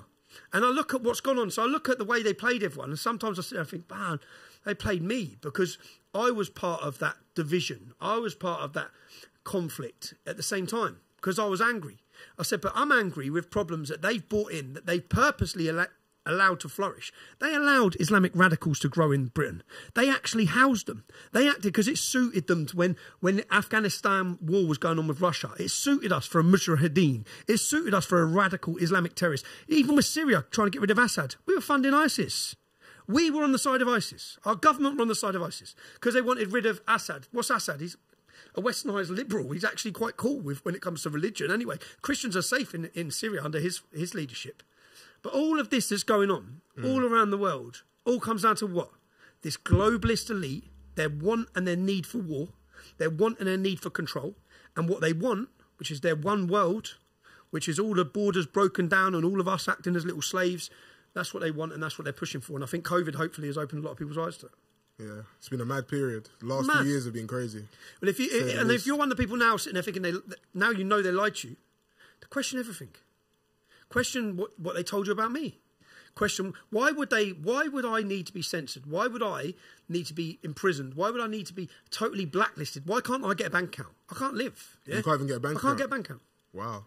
Why? Under what rules? NatWest closed. They don't need to give you a reason. NatWest, HSBC, Barclays, all of them are closing me down. All of them. They didn't just close me down. They went as far as closing my dad down. They closed my wife down. Close you down. So if they want that now, when we all get our digital ID, which they're pushing for, when they all get their total control, you will not be able to step out of line. People used to look at Russia and think, China, the poor Chinese. We're all the same, man. Poor Chinese with all their censorship. They don't have free speech. What do you think? We've got it. Yeah, it's just literally a different flip of the coin. That's all. We're all literally. What's the word for it again? They live in a what would they say? So they say we have like a Democrat, right? But they say we've got a democracy. Democracy, sorry. And they've got democracy. We've now admitted that you killed JFK. The CIA have now admitted that there's a power above the American government, above the elected officials, that actually murders the elected officials. Why was JFK murdered? Because he was against the Vietnam War. He didn't want the war, right? You can't go in and not want the war because they make all their money off the war. So Donald Trump, when he went in, I know a lot of people say you would have read the bullshit, oh, he's a racist. He didn't want war. He didn't go to war with anyone. As soon as he leaves, war everywhere. Yeah. Everywhere. Crazy. Everywhere. And everything they had to do to slaughter him and actually steal an election in front of the world's eyes. Steal it. But if they can kill people, if they can murder people. And that's why when you see Tate saying, Tate's got a lot of influence, yeah? Like I got worried once I got deleted because I thought, once you get deleted, what next? So, but I'm never having the influence now because hardly any people can hear me. Yeah. Hopefully Elon Musk frees me soon. Yeah, because that's what I was going to say. Hasn't he? So he hasn't unblocked your account. He hasn't unblocked my account yet. Okay. What did your account actually get blocked for, though? I said that 90% of convictions for gang rape of men are Muslim and 30% are called Mohammed. Uncomfortable fact. Where? In the UK. Oh, in the whole of United States? In the whole UK. Wait, so 90%? 90% of convictions. Muslims make up 4% of the UK. 90% of convictions are Muslim men. Yeah? Why? Right? Of rape? Of gang rape, yeah. 30% called Mohammed. Factually speaking? Factually speaking. Someone can go and check that. I don't know. Check that out. I don't know anything. Come from Muslims to statistics from the Quillian Foundation report. Someone check it out, boys. Check that, because I'm all about facts. All about the facts. Check it out. So that's what I said. I said that, and then I also said, so that got me my warning, flag, and then I said Islam promotes killing people. Yeah.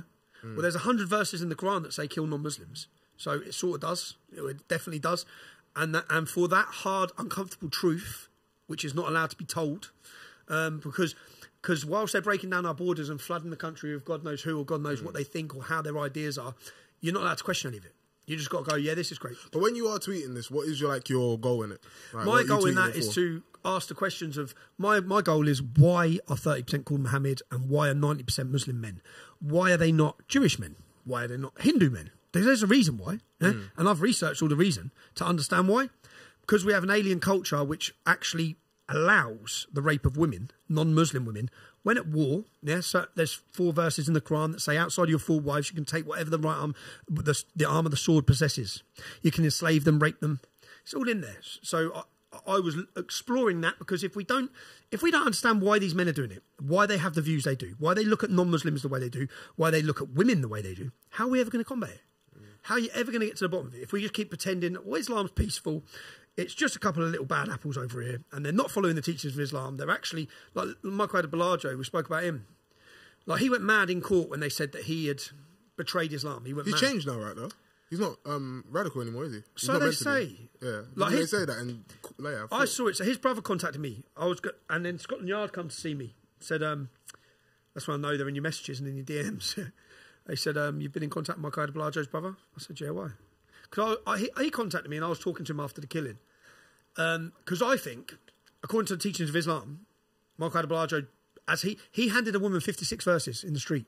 After he killed Lee Rigby, he handed a woman 56 verses from the Quran that he says made him kill Lee Rigby.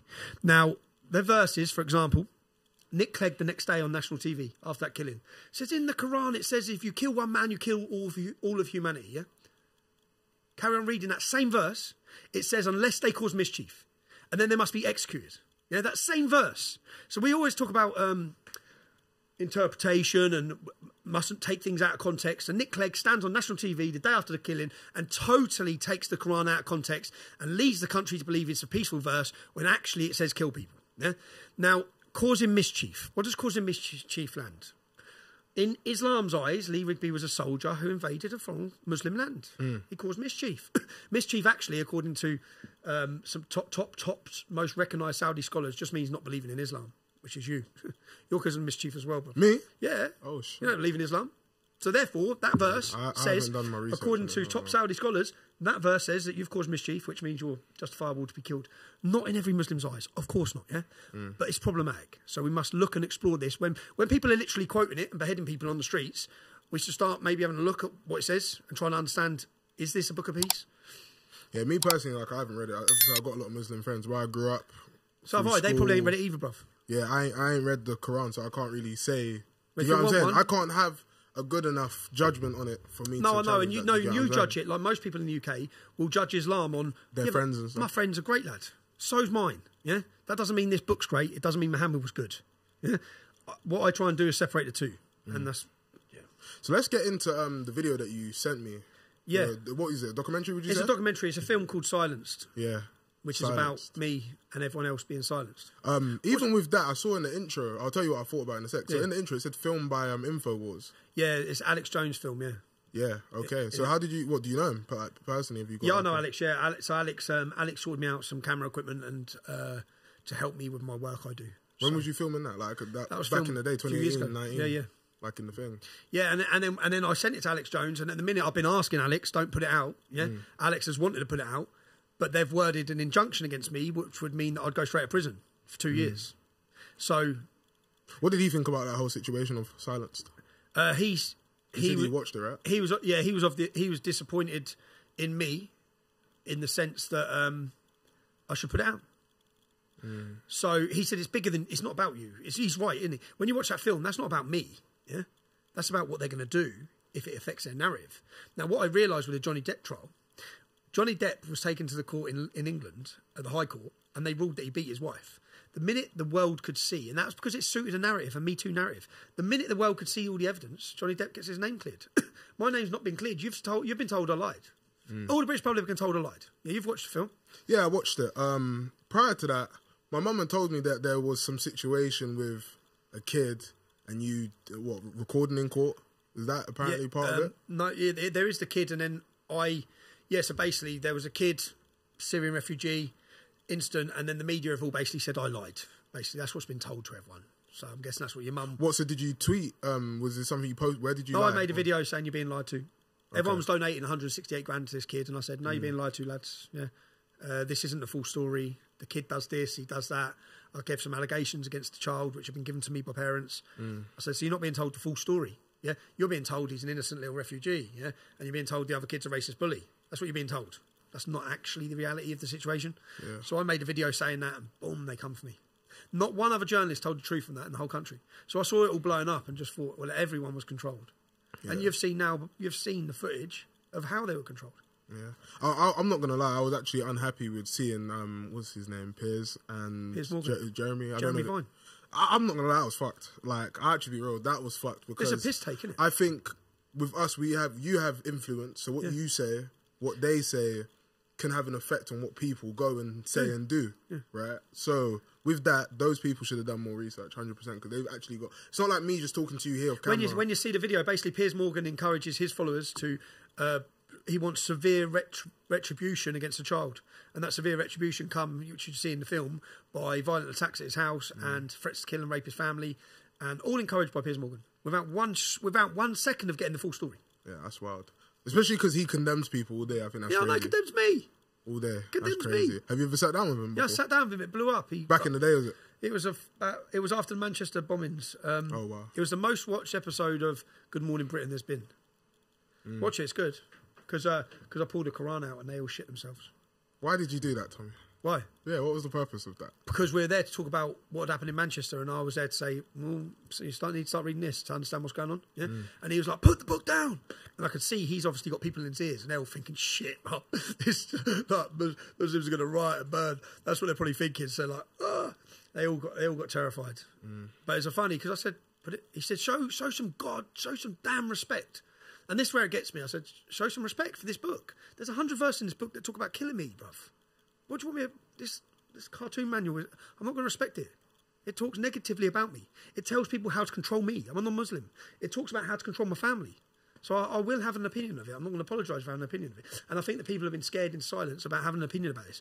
And you just have to look to anywhere. Look to Nigeria, look to any other country. Islam is blighting war, man. And we should be able to talk about it. And again, doesn't mean all Muslims. Many of them are naive. As I said, I haven't read the book for me to be able to give a proper argument. Nah, cool. Do you get what I'm saying? If I've read it, I could sit here and read the biography of Muhammad by Ibn Ishaq. I urge anyone to do that. I done that. Really woke me up. It's the life of Muhammad by Ibn Ishaq, one of the most recognised Saudi scholars in the world. Yeah. So this is his life. This is what he done. Not me saying it. It's not my opinion. This is Islam's opinion. Yeah. Read that and tell me if he's a good man. Yeah. Raped, pillaged, killed, murdered, looted, all of it. So anyway. So with the Silence show. Silence. Are you actually? So is this dropping? Is this something? Silence is it's dropping. It is dropping. I've just asked Alex Jones to wait for legal reasons and for me to try and explore other avenues before he drops it. Yeah, it's out of my hands. If he drops it, it's not. I'm not dropping it. It's not my film. It's InfoWars film. But he's been on at me even just last month. So it's a good film. It was very insightful, to say the least. Well, if they lied about a lot. If they lied about that. If they've lied about that. So everyone in this country has been told that I lied, that an innocent Syrian refugee was racially attacked. Yeah. What you end up finding now is that all the teachers were paid, which is all on undercover recordings. That's what, yeah. That I've got to talk to you about that. So with this, just to say, so he's literally got like a camera in his tyre. I've got a camera. And he spoke to all the teachers or whatever. What happens to these teachers at this point when you drop this? Because they got paid NDAs to not talk. And then they're talking to you. So what happens there? From my point of view, yeah, that ain't my problem because they shouldn't have took the money. Yeah, when they're being paid to lie, their words were it's silencing money. Yeah, well, what are you being silent for? A kid's life was being destroyed. A lie was being perpetrated by our media and our politicians to the whole of this country. This country and the world was being spoon-fed lies. Yeah, and you knew it was a lie. Every one of you knew it was a lie. But you took 18 grand. You took 100 grand. 275 grand. Yeah, you all took the money. Yeah, and I've got the evidence you took the money. And you know I've got the evidence to do money. So at the same time, I felt bad because they're going to be in trouble. Yeah, they're fucked. Yeah, they're going to be in trouble legally, but will they?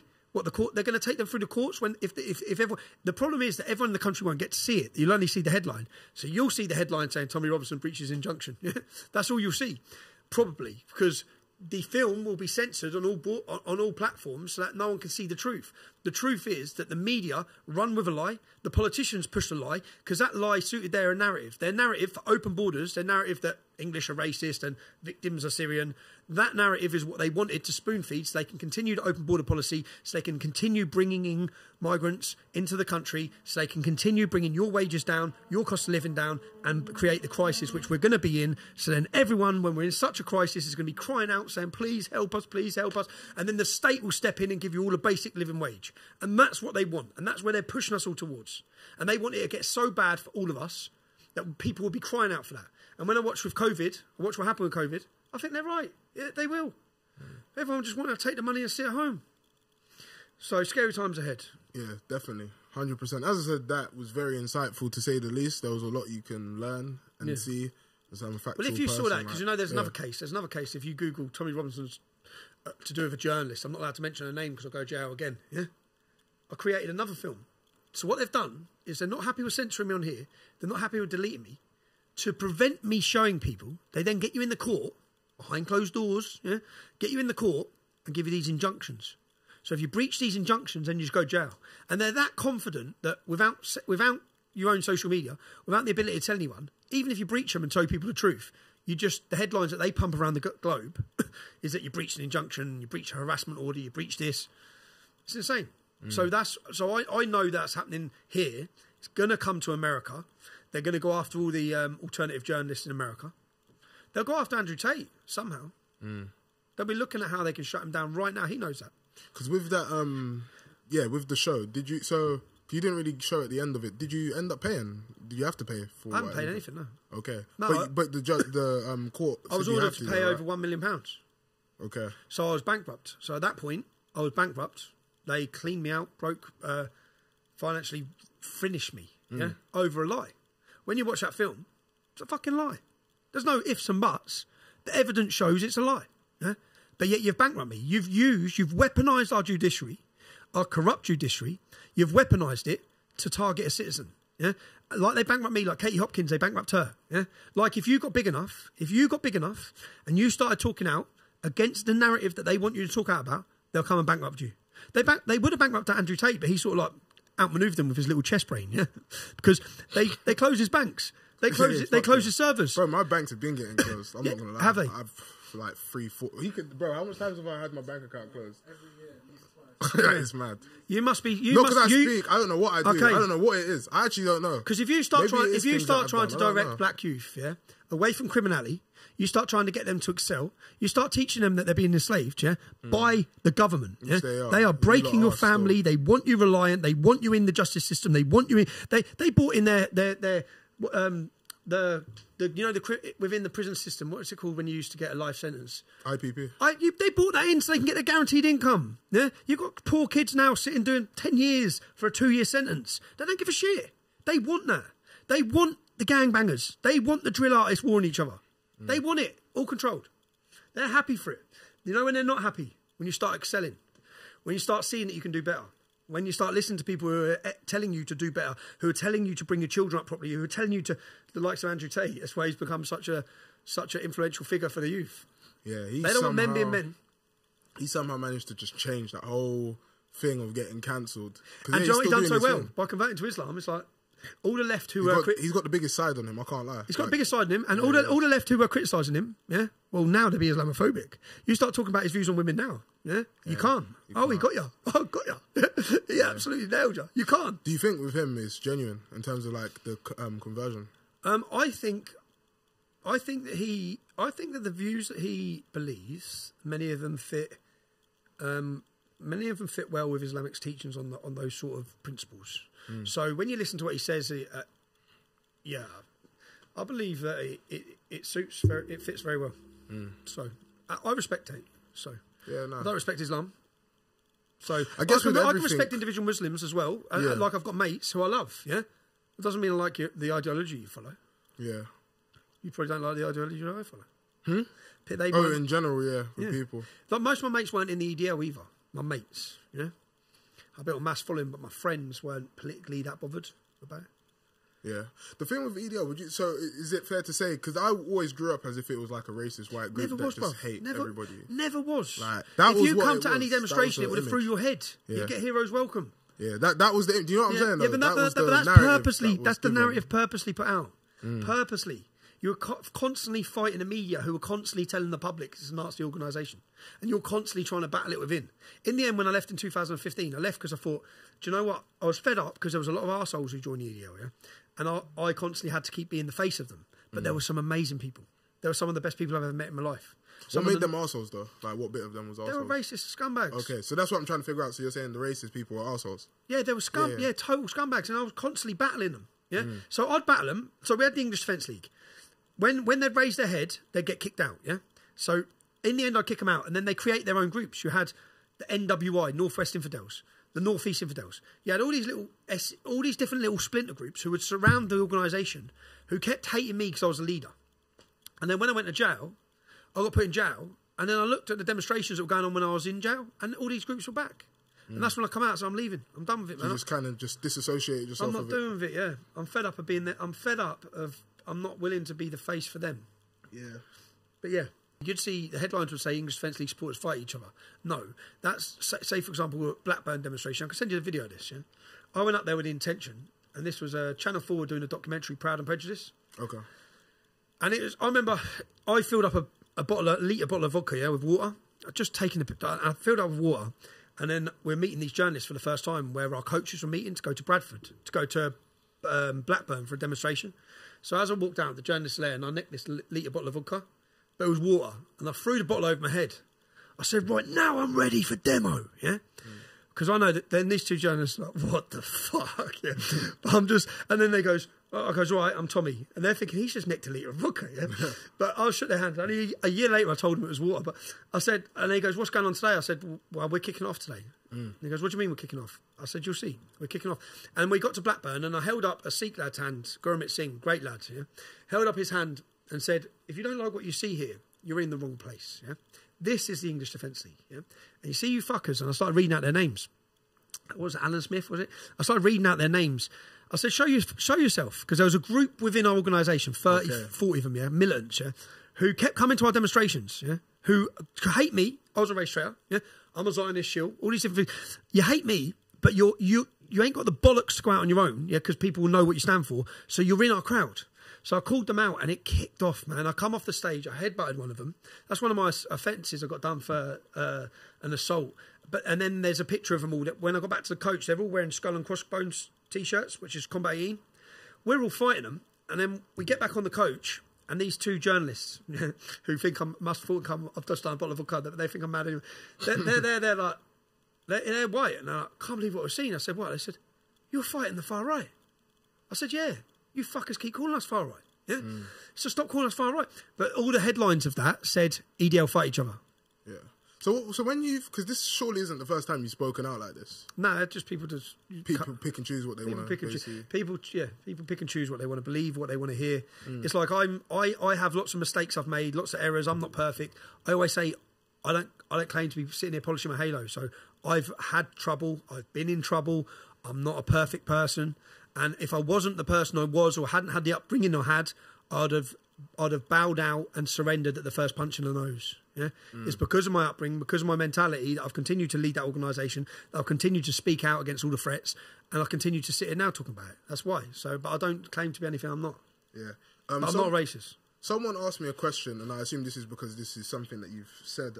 It says, ask him to explain why he believes poor white people are the most oppressed in the UK. Is that what you said? I say that white children on free school meals are the biggest academic underachievers. Yeah.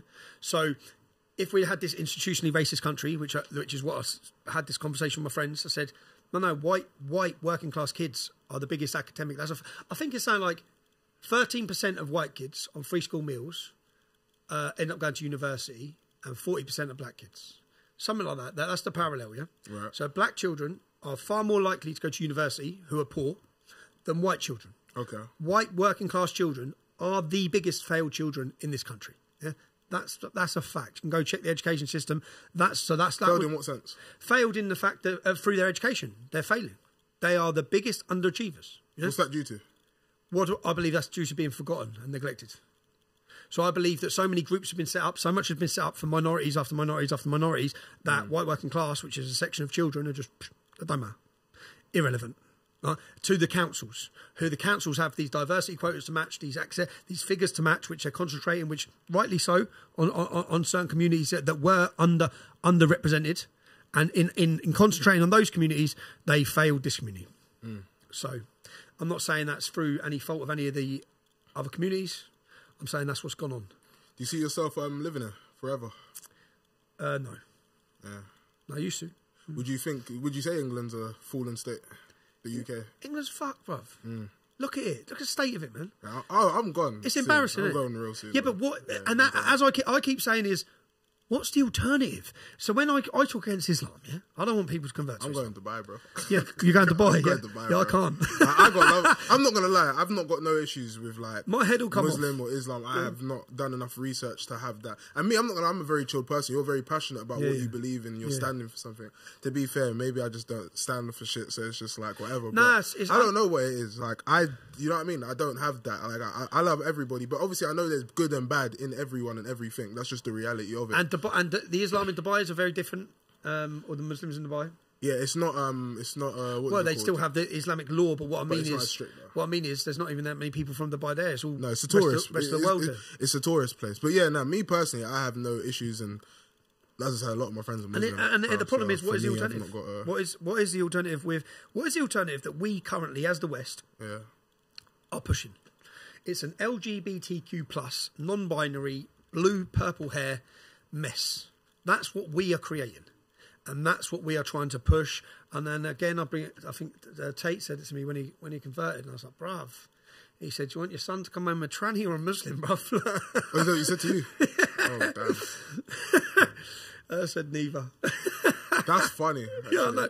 Yeah, I know. you deeped it. I know, but it's real, in the concept of it, they are weakening us so much. Yeah, they are censoring us so much. The elitist plan, unless Muslims unite with non-Muslims, unless non-Muslims unite with Muslims, because I said the whole way through the sexualisation of kids thing in the schools, in the education system, the non-binary, the Muslims will be our allies.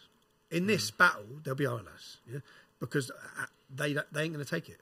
They ain't going to take it. But that's what they want. They want to sexualise everyone's children.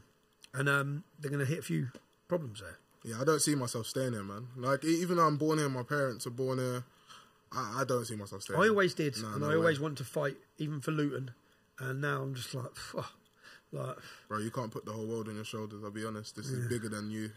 I know, it's been big. I know. It's bigger than it's been on everybody. my shoulders for a while. But, Bigger than everybody. I can't save everyone. And no, their everything. whole I'm plan, not their that plan guy, that they I'll want, be which they're honest. pushing forward. COVID, have you had the vaccine? Yeah, I got two. No, bruv. I did. I'll be No. honest. Shall I tell you why? I got it? At the time... travel? Nah, so me, I was proper gym lad. And at the time, people in my gym that were like my age were they never had the vaccine, but they was getting fucked by it. And like, they was like, oh, I can't even walk up the stairs. Yeah. They was just like Still just flu, exhausted. bruv. They was just fucked. What But do they you was think? What fucked do you for think now? months. What do you think now about the vaccine? I kind of wish I didn't take it. I caught COVID or whatever in July of this year. Oh, it fucked Have me you had up. 2 jabs then? Yeah. Don't have any more, I'll never get no more. No, Don't no have way. any more. I'll take my chances with it. Don't. Yeah, 100%, that's I'll what I take my mean. chances. So the influence that they put on people and I'll the way take my they chances. pressured people, whether it be through travel, whether it through family, all this pressure they put on people when they knew it was bullshit. Yeah, me, I just took it, as I said, because And people my age was getting it and it was fucking them up and they never had no jab. So, and I was I was at like the peak of my health. So I was like, I don't even want this to throw But what I me mean off. is, you're at the peak of your health, but it wouldn't have done nothing to you. Fit young man. But then when I caught it, that fucked me up. Did you bro. caught it after the vaccine? Yeah. Yeah, like everyone else. It's But then mad. it's weird, bro, because like even with that, like my mum had the vaccine, she never got it as bad as me. Like it's very weird, and she had the shit vaccine. Do you get it? Like it was just weird. There was so much technicalities. I don't know because some people had the vaccine and it done them. Mate, it's all just wonders. all money, I don't man. fucking Big know. pharma just absolutely manipulating the whole world. I don't know. I wouldn't take any more anyway. I'll take my chances with COVID if it. So should does everyone whatever. else. Fuck it, bro. Yeah. Yeah, no, that fucked me up. Did you catch it? Yeah, I had the flu, like everyone else has the flu each year. Do you know what I mean? They just renamed the flu, didn't they? I don't know. Whatever I Renamed had the flu. fucked me up, bro. I was Excess done. deaths right now, died suddenly, is what's going through the roof. And it's all healthy people. I think a 37-year-old just died of a heart attack. So footballers dropping dead, all these different things. People who wouldn't have died. And then the media never want to draw the dots together. Because the dots are that there's been a mass conspiracy worldwide to force a vaccine, which isn't tried and isn't tested, which is affecting people's immune system and health for future God knows how long. Do you know what I mean? So I never had the vaccine. I will never allow my kids to have the vaccine. I'd kill someone before they let my kids have that vaccine. You're not putting an experimental, and you see what I got especially for the black community. You look through the history of these vaccine companies. Yeah, of course. They tested on black people. Yeah, it was mad back in the day. Back in the day, the same that company. syphilis one I remember. The same company. Yeah? Oh, I swear, was that the same one? company. So this same company that tried and tested shit on Africans, and then and all these people who said Black Lives Matter in America, yeah, the biggest proportion of people who weren't getting the vaccine in the United States, young black males, yeah, and then you don't want them to be able to work. So you say you care about their lives, but because of their historical grievances with vaccine companies, they don't want to take the vaccine, and now you're happy to throw them all out of work. I just think the whole thing was a hypocrisy everywhere. So yeah, don't take the vaccine. I love that geezer's song. Don't take the vaccine. Don't take the vaccine. Someone made a song about that. He was going outside schools, man. He's a legend. Okay. It's a black guy in London. That's funny. I haven't even seen Yeah, that. man, he was doing it. Yeah, no, I'm going to take my chances with it and just fight it. Like, if I Yeah. caught it again, I think I'd be more prepared. They want you to have 10 fucking jabs, don't they? Yeah, no way. That's crazy. I never done it. Like, some people just done it to fly out, which I think is Yeah, I know. crazy. Well, they People should never have done been it put in to that fly position. They should never have been forced to. So, as for like the older vaccines and stuff, you know, the ones that you take on your kids and stuff, what do you think about those I ones? think that they cause, what's it called? Autism. Yeah, autism. Every one of my friends has got an autistic child. Literally everyone. Literally, I mean, I'm not joking. I mean, like, I must know. And I think there's a lot of undiagnosed autism. 7 of my right now as well. pals have got autistic kids. And I believe that if you look at the rate, it comes from when they started vaccinating everyone. And that's something you had to have, right? Yeah, you have to. My mum didn't let them In school? My mum always said I pulled you, and I had big arguments with everyone about it. And she went to her doctor, and her doctor said, "You do what you feel's right in your heart." She said to her doctor, sort of director, had to say, "Don't take the vaccines." But I look at what I've seen now with the last 2 years in my lifetime with these vaccine companies. I'd never trust one of them ever again. I would never trust a vaccine again. So, and it's a sad state of affairs where we're in a situation where you can't trust the people who are meant to look to govern us. You're meant to listen to scientists. You're meant to listen. You only listen to the people they want you to listen to. And who's listening? The scientists are sitting on my TV telling me about this vaccine. Well, who's funding his hospital? Bill Gates. Who's funding this? It's like when you follow the money, there's just one big massive monopoly. So yeah, I wouldn't. I think it's disgraceful that we're in a situation where we can't trust the media, can't trust big pharma, can't trust any of them. Where would you say, in terms of like the Western world or England, say for example, who would you say that we should? Is there anyone that you would say that's leading the world right now that you say, you know, we need to be more like them? Yeah, because England was obviously Hungary. a great place back Hungary. in the day. Hungary. Well, how comes? He's encouraging people to. He's encouraging marriage within families. So if you're, and then he encouraged to have children. Yeah. So if you get married and then you're still together after 3 years, he'll give you £30,000 or something like that. For each child you have, you might get another 10 grand. So he's encouraging families. Whereas what we've done in the West, we've encouraged families to break up. We break up, we give you more benefits. Yeah? You separate from your dad because we don't want the mum and dad. Because we haven't wanted a strong family unit. When I say we, the global elite, do not want a strong family unit because a strong family unit will rebel their bullshit. Yeah? Because when you've got a strong family home, you're harder to control. They want your women out of work, they want the men out of work, and they want the state bringing up your children. So I think Hungary, when I look at Hungary, zero crime, same as Poland. Yeah. Same as Poland. Yeah, you've been to Poland? Nah. Oh, it's beautiful, bro. It's good. Nah, I don't think I'd go either. You know. Why? You think they're racist? I've heard that. Yeah, but you'll hear all No, this- and to be fair, No, in fact, they fuck are. that. Yeah, I went to school with a bunch of Polish people. It was black versus, no, it was Polish versus everybody. Was it? Yeah. In school, 100%. Black, white, Asian versus Polish in school. Was it? Yeah, 100%. Yeah, there was fights like that was all the time. And if they caught a black boy, they would say some mad shit. Like, I learned a lot of Polish. Like, I know Cheshire's high, Cheshire as double A. fuck, and all this madness, but like, not all of them are like that, obviously, like everybody. But back in school, yeah, it was mad. It was mad. I ain't gonna lie. So I've not even got the best representation. But I've not got no issues with them. Like, personally, I've got Polish friends, and it's cool. Yeah. I don't take it too personal. But As long they're as- on it. For me, as long as you're not physically harming me, which no one is, I But they don't were give on a fuck, it, bro. like in the prison system, because they're the only really lads that are on it as well. Or what? Yeah. So yeah, like, is that a racist place then? Like, is that somewhere a black person could go? And isn't that the same with Hungary as well? You know what? I went there with my mate. We went, fucking hell. Black mate. Simon, yeah. Okay. Yeah. Bruv, no, he got a hard time. We went there for an England game in Katowice. So Fuck bearing in mind, that. these people have never seen a black person. They're all taking photos with him. Yeah, they do It was that. like Simon, bro. They do But it in Sully China, was a lot fine. of these countries. Sully, who's Kenyan, half Kenyan, he was fine. He didn't really get anything, but Simon did. Yeah, Simon got. What, so it's like, see, like a different complexion or something? Yeah, Simon's black. Okay. Oh, so is the Kenyan person like more Asian? Yeah, looks Asian. Yeah, because I Mixed. think like Yeah, their it looks like background, a mixed. lot of them have Yeah. moved over. But Sully, but yeah, Simon got a hard time. But I figured it was because we was in Katowice, which is not like going to the capital. It's they had never seen a black person. Yeah, Chocolate fuck boy, that. chocolate boy. I will not chocolate be boy, going. chocolate boy. I will not. That's Is that what they're saying? The kids, yeah. Yeah, Chocolate boy. they're calling him chocolate boy. Yeah, you will not catch me in Poland. You won't catch me in Hungary. Nah, Yeah, I- I ain't fucking with that. No. Yeah, no, I'll take it. I think that's the one thing with us. Like, if the thing with England, especially like London, Luton, these places and these cities, like, it is actually multicultural. It's very mixed. So it's like, I don't stand out as much. Whereas if I go to a country like You don't that, sound like a fuck. Yeah, but I'd say, yeah. Well, I always say with Luton, yeah? I say like, when you say, we had Angela Merkel said it, David Cameron said it, multiculturalism failed. Yeah. When they're saying that, for me, it's a weak, cowardly way of saying Islam's failed. Yeah. Because I wouldn't say when you come to Luton, all the other cultures have failed to integrate at all. Yeah. I'd say, and when people bring it back, so my opposition or people within my own group would bring it back and say, now hold on, what about the crime rate? What about the black crime rate? What about this? All this comes from single homes. All of these problems of poverty, of gang violence, all this comes from fatherless homes. Yeah? And that would be similar figures, I believe, if you had white fatherless homes at the same rate that you have the black fatherless homes. So multiculturalism failed. Not if you line up my 30 friends, it hasn't. So Islam's failed. Yeah, well, I know you got your thing with Islam. I ain't read the Quran. Keep bringing back to Islam. Look, shout out to my friends that are Muslim. That's all I'm going to say. To be fair, lads, I still like you.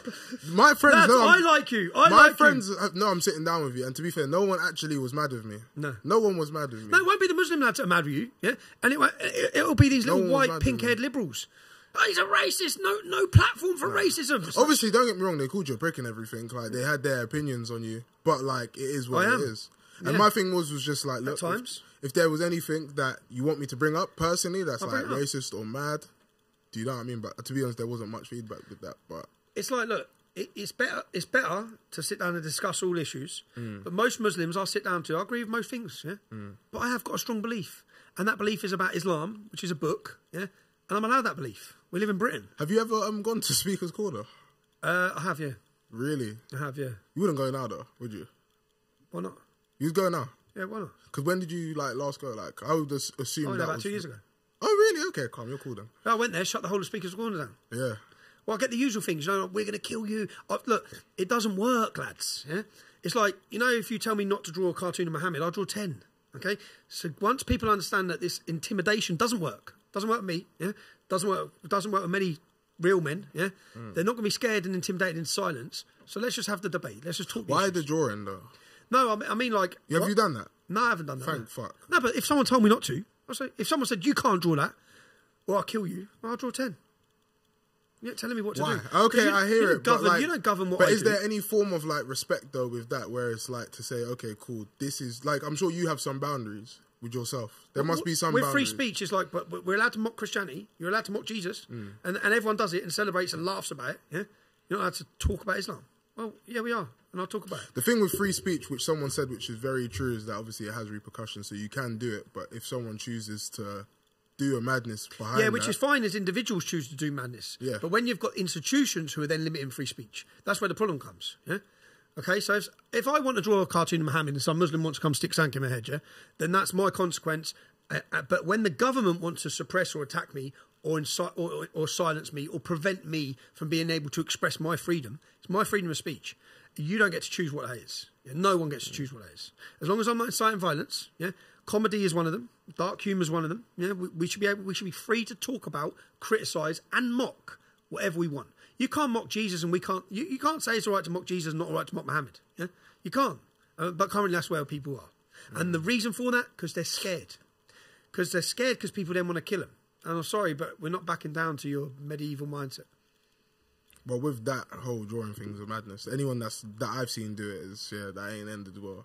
But even past that, I don't know why anyone would do it. I'll be honest. If it's gonna offend, and like, what is the whole point in that? How do you? That's stupid. Like, why would you do that? Some things. That's so weird. A Muslim giving his view on Islam might offend a non-Muslim. Offence. We have to be offended. But I'm saying that's their God, right? What's that? That's their God, right? That's their prophet. So someone drawing their God, if I don't like, why even? I don't know. Everyone should be free to. It should be against the law to. Is it against the law to do that? No, but it shouldn't be. Do you think it should? I don't think it's against the law. I just think that do what you do, but obviously there will be repercussions to that shit. It's just stupid. I don't know why anyone would do that anyway, in the first place. I haven't done it. But thank you. I'm using it as an example. Please don't do it as well. I'm using it. Pass me a pen and paper. This fucking guy. Don't do it. I'm using it as an example where if you think that threats of violence or intimidation, it's like I'll give another. When Black Lives Matter hit off, I said, like, I went to that debate in Brixton, yeah, and then some black guy called Levi was on Sky News, and he's talking about me, and he's got a Peacock's gym, you know, the boxing gym, a very well respected gym. So and he's on Sky News, and he's saying, I'd like to talk to Tommy Robinson. So I put a post out saying, yeah, I'll come meet you, I'll come talk to you. So I got contacted, and he told me to come to Concept Gym, yeah, in East London. So I'm on the way down, my cameraman, we're driving in, I see mosque. I'm thinking, no, this probably ain't a good idea. Yeah? We pull up at this derelict gym. Looks derelict anyway. Concept or something like that. They lift these shutters up. And there's lads stood. I'm out of the car already. There's lads stood with balaclavas. I'm like, oh, fuck, I don't need this, man. I'm there with my cameraman, yeah? And I'm like, bruv. And I walked up. I said, all right, lads, what's going on? And there's this lad put his hand out and he squeezed my hand. It's so pathetic. Yeah? He squeezed my hand as hard as he could squeeze my hand. Like, yeah, you're right, Tommy. I'm like, you knob. Yeah? And I said, all right. And he goes, sit down. So I went into this gym. They pulled the shutter down. And then I'm shitting myself. I'm thinking, what am I doing here? Why have I volunteered myself to come to East London and just walk into this? He puts a hammer on the table. And he says, at any time this hammer can come off this table and smash you straight over the head. Yeah? And he goes, this is de-radicalisation, Tommy. I'm like, all right, sound. So he went on this big rant and I said, bruv, do you know what's going to happen when I walk out this door? If you let me walk out this door, do you know what's going to happen when I walk out this door? I'm going to say exactly the same as I'm saying now. This hasn't worked. This ain't going to work. Yeah? So that's the point I was making with the cartoons. And then this is some clown. I didn't know who he was at the time. I looked him up. He was a former radical, yeah? Part of the Prevent scheme. All this bullshit works with the government. But he thought he was such a gangster. And I said to Levi, like, bruv, he goes, you'll get eaten up by the youths out here. And I have some concept where people must think I'm from some posh, educated area. I was like, mate, I'm from Luton Town. I know what life's like, yeah? And I've grown up on the streets. I don't need you to tell me how gangster the streets are. And then the black guy, Levi, I said, this geezer was a Muslim. I thought, oh, fuck, I've come here to talk about Black Lives Matter. You've got some Muslim squeezing my hand like some fucking roadman. But yeah, anyway, and that's the point I was making, is the threats don't work, okay? They're not going to work. People have realised that, and I don't really get that many people threaten me anymore now. I actually have many Muslims shake my hand, say, I don't like you, but I respect you. Because at least you're saying what you think. Most people are smiling to their faces and then saying they hate Islam behind their back.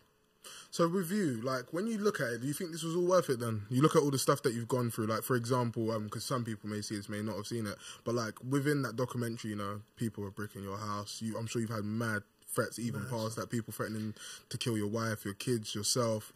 You've had people, as you said, plot to kill you. Was this all worth it to you? Yeah. Yeah? It's worth it. Is it worth it? And that's nothing, really, yeah? So when I try to justify it to myself, because a lot of time I'm trying to justify things myself because I know I'm putting my family in harm's way. And I know I've given my children a pretty difficult position to be his children. Yeah, definitely. And I know I've done that, yeah? So sometimes I'm trying to justify it to myself. But I'm thinking, like, people sign up for the British military, or throughout history they've joined in conflicts and wars. They're getting shot at. They're getting bombs going off. They've got a life expectancy of a minute when they're running into beaches to fight against Nazis. All of these things, yeah? That's nothing. What I'm doing is nothing. Nothing in comparison to the stand that they made, yeah? So I wholeheartedly believe everything I'm saying, yeah? So I believe what I'm doing is righteous, and I believe what I'm doing is the truth. So is all the problems that have come with it worth it? Yeah. Because that's what so when you're making all these decisions, are you thinking about these people as well? No, because if you think about consequence, you'll never bring change. So I always say, and the first time I thought about consequences, when I come out of court, I should have put that film straight out. But I'm thinking about the consequence. Maybe it's because I'm getting older now, I'm 40. But I didn't think about one. I always said when we're doing English Defence League, no, we don't. If you think about what might happen, you're not going to do it, yeah? If it's right, do it. So if it's right, do it, and we'll worry about the shit afterwards. And I know a few times I've been sitting there in jail like, oh shit, everyone wants to kill me. Yeah, this ain't good. all the doors getting booted and out. I'm thinking, nah, this ain't good, man. How is it in jail? Oh, it's bad. Well, do you have to go PC, like protective custody? Nah, I'd never do that, bruv. Nah. I would never ever do that, yeah? Okay. So I walked into jails. I'll tell you, I walked into Bedford Prison. I looked at the screw-on reception and I said, you got a brother? He said, yeah, Mark is his brother. I said, I know your brother. Because I could tell straight away by looking at his face, it's my local jail. He goes, yeah. I goes, bruv. And then I goes, you know what's going to happen in here? I know what's going to happen in here. I mean, there's not so many Muslims in there. Yeah? And then he said, okay. But I started asking, is he in here? Asking for my mates I grew up with. I said, who's in here? What wing they on? And we established the majority of the Muslims were on A wing. Yeah? So he goes, I'm just going up to see the governor. He comes back down. He goes, I'm sorry. I said, what? He goes, you're going on A wing. I said, what? You have to go on induction wing first. He goes, you're going on A wing unless you want to go on protective custody. I said, I ain't going on no protective custody, bruv. Why was you against it? I said, I ain't no fucking nonce. I said, well, I haven't got nothing to It's be. true, you're weird of a whole bunch of them. I haven't got nothing to be apologised for. I ain't got nothing to. I haven't done nothing wrong. Yeah. So I'm not about to house myself and hide. So then I said, well, I'm not doing that. He goes, well, you're going an A-wing. I said, all right, Sam. So as we started walking across there, I said, you ready, boys? Like to the screws. And he goes, well, I goes, I hope you're fucking ready. And I mean, as I walk in, I'm shitting myself inside, yeah? And I walk in, and everyone's out on the barriers, and everyone's howling. You're like, fucking hell, Tommy Robinson's here. Yeah? The whole place is going mad.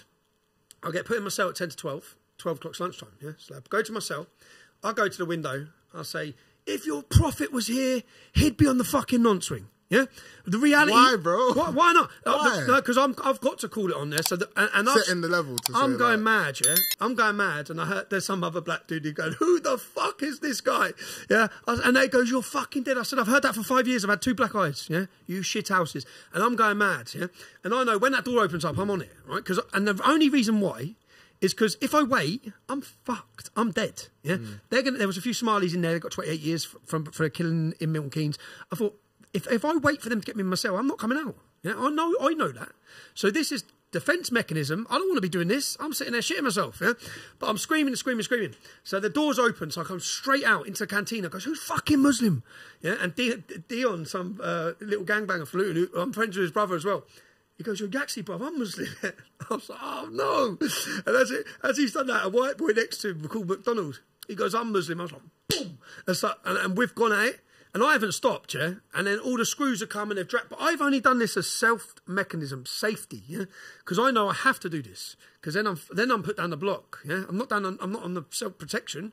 I'm then in the punishment section of the prison. But I've done that to defend. I remember afterwards, Wesley Barker, who's another mixed race boy, he's got a big beard. And he's gone, what? He goes, oh, I'm not fucking Muslim yet. Because I grew up with all these boys as well, because we're all in Luton. And then I've gone back up to my cell, and I'm drenched head to toe. Yeah, drenched with buzzing, like, and I've gone to the window. I'm laughing because everyone was saying I was dead 10 minutes before. I was like, I thought I was dead. I thought I was dead. I said I just tore up the canteen, and then but then from there I've been dragged down to the seg section of jail. But I haven't really done that. I don't want to do it. And the priest come and started on me after that. The priest come in and started on me. But I know what I've got to do to survive. So in a position, I'm coming out of there alive. So whatever I need to do, I'll do what I need to do. Yeah, that ain't because I wanted to go in and just start a fight with the Muslim lads. But I thought if I get caught in my cell, I'm dead. I'm dead. And I know they're letting me go in that position. And my own pride would not let me be. I'm not going to ever ask them for protection.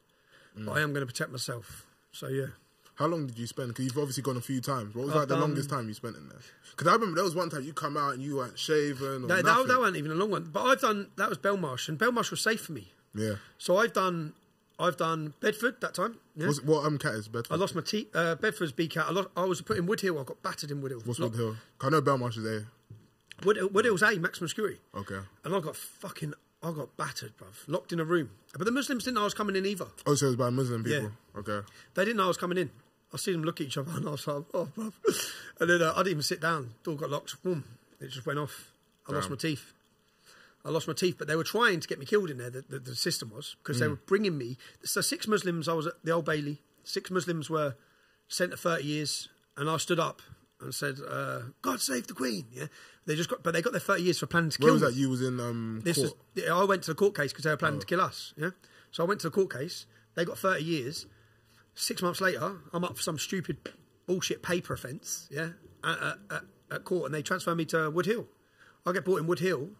They bring it. The screw says, when they come to get you, do not leave this cell. Your life depends on it. I'm like, what? Because I'm telling you, don't leave this cell, son. Yeah. Hour later, he knocks with 2 other screws. He says, come on, you're going on B wing. I said, I ain't going anywhere. He goes, if you don't go anywhere, I'm going to give you a nick and you're going to face disciplinary. I said, all right, sound. They were taking me to the 6 Muslims on the wing with the 6 Muslims. Oh, the same people. The same people. So in Peterborough, I got taken to court. It's on 24 hours in police custody. You can watch it on documentary. I got taken to court for alleged racial assault in jail. Again, I was in for 10 days in that one, and they know what's going to happen. You put me on the wing with them lads, we know what's going to happen. But I will defend myself, which is what happened in that court case. I got done for defending myself. I got not guilty. But yeah, I've done 10 prisons, and I've done over a year of solitary confinement. What type of thoughts go through your head when you're in that cell? Especially just knowing, like, because obviously that's time by yourself. Yeah, yeah. That's a lot of solo time, right? It's a lot of time to think about everything, man. You question everything. But more so for me, it made me more determined. I thought, no, and then I become in a battle where was it even about what's right, or was I in a battle with the system? Was I in a battle with the government? Was I in a battle with the police? Like, a lot of the time, man, I was doing things just to piss the police off. I had the police come to me, Scotland Yard, to come to me. We need to meet you. So I'm due to do a charity walk in London, and I'm going from A to B. Yeah, Woolwich Barracks. I was going from one place to Woolwich Barracks, which took me through East London. So the police rang me, said we need to see you. I said, all right, meet me in Imak Grill, which is a Muslim restaurant in town. So I went and sat down in the restaurant. 2 police officers come in, Muslims everywhere. Yeah, it's in Luton Town, and the cop was like, "What are we doing here?" So what do you mean, what are we doing here? He goes, "What are we doing in here, Tommy?" I said, "It's a restaurant in the town centre."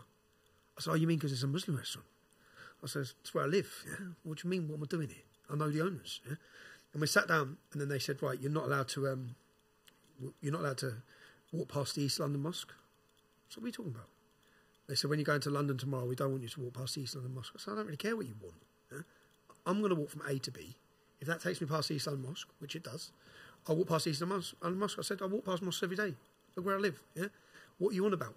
And then but they didn't want me. So then the next day they nicked me on the border, Tower Hamlets, when I got to the border. Yeah. And so then I done a charity walk around the entire perimeter of Tower Hamlets. But these sort of things were just then it was me against the police, which is what a lot of it went into with over the years. But when I was in jail, you're right, I have a lot of time to think, man. A lot of time to evaluate. A lot of must be a dark time as well. Oh, bruv, man. I think I'm good company. Not 23.5 hours a day every day on my own for fucking 5 months.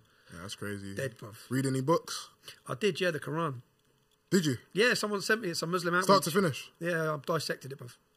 I dissected it.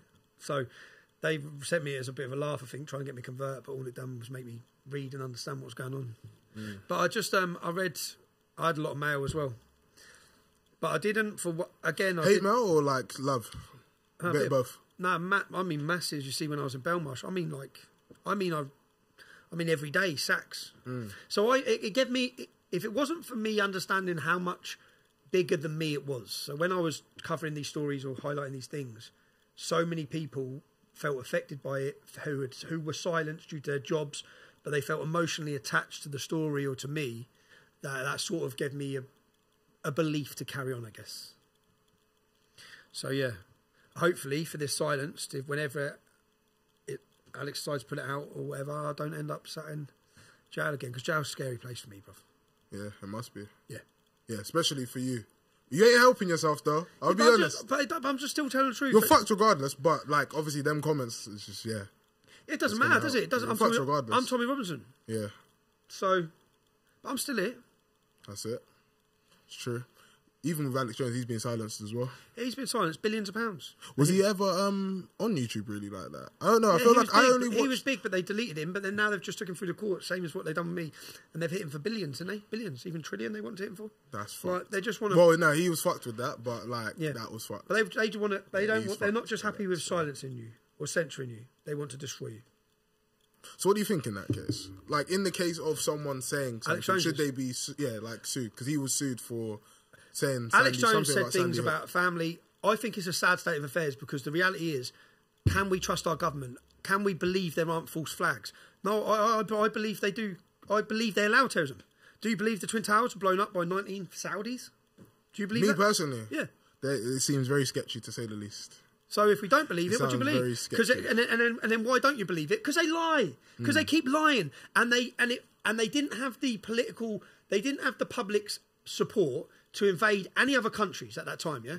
So then Twin Towers get knocked down. Let's invade Iraq. Let's invade Afghanistan. Let's do a big war on terror and blow everything up. Yeah. And then you've got to support the people.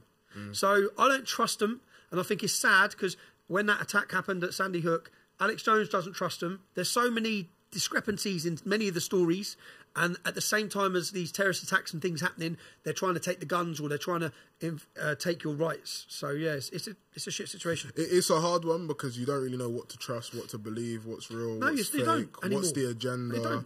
It's a lot of confusion. Yeah, a lot of confusion, and you guys are definitely the people that are out here to question and fight to the end. You know, no matter what. No matter if that makes people hate you, want to kill you, silence you. Yeah. You know, it's one of those things. We're still here. We're still here. I said with me, I'll happily sit down with anybody. I've not got an issue with that. I'm all about facts as well. I'm not really an emotionally led person. That's good, because the whole of BLM was about emotion.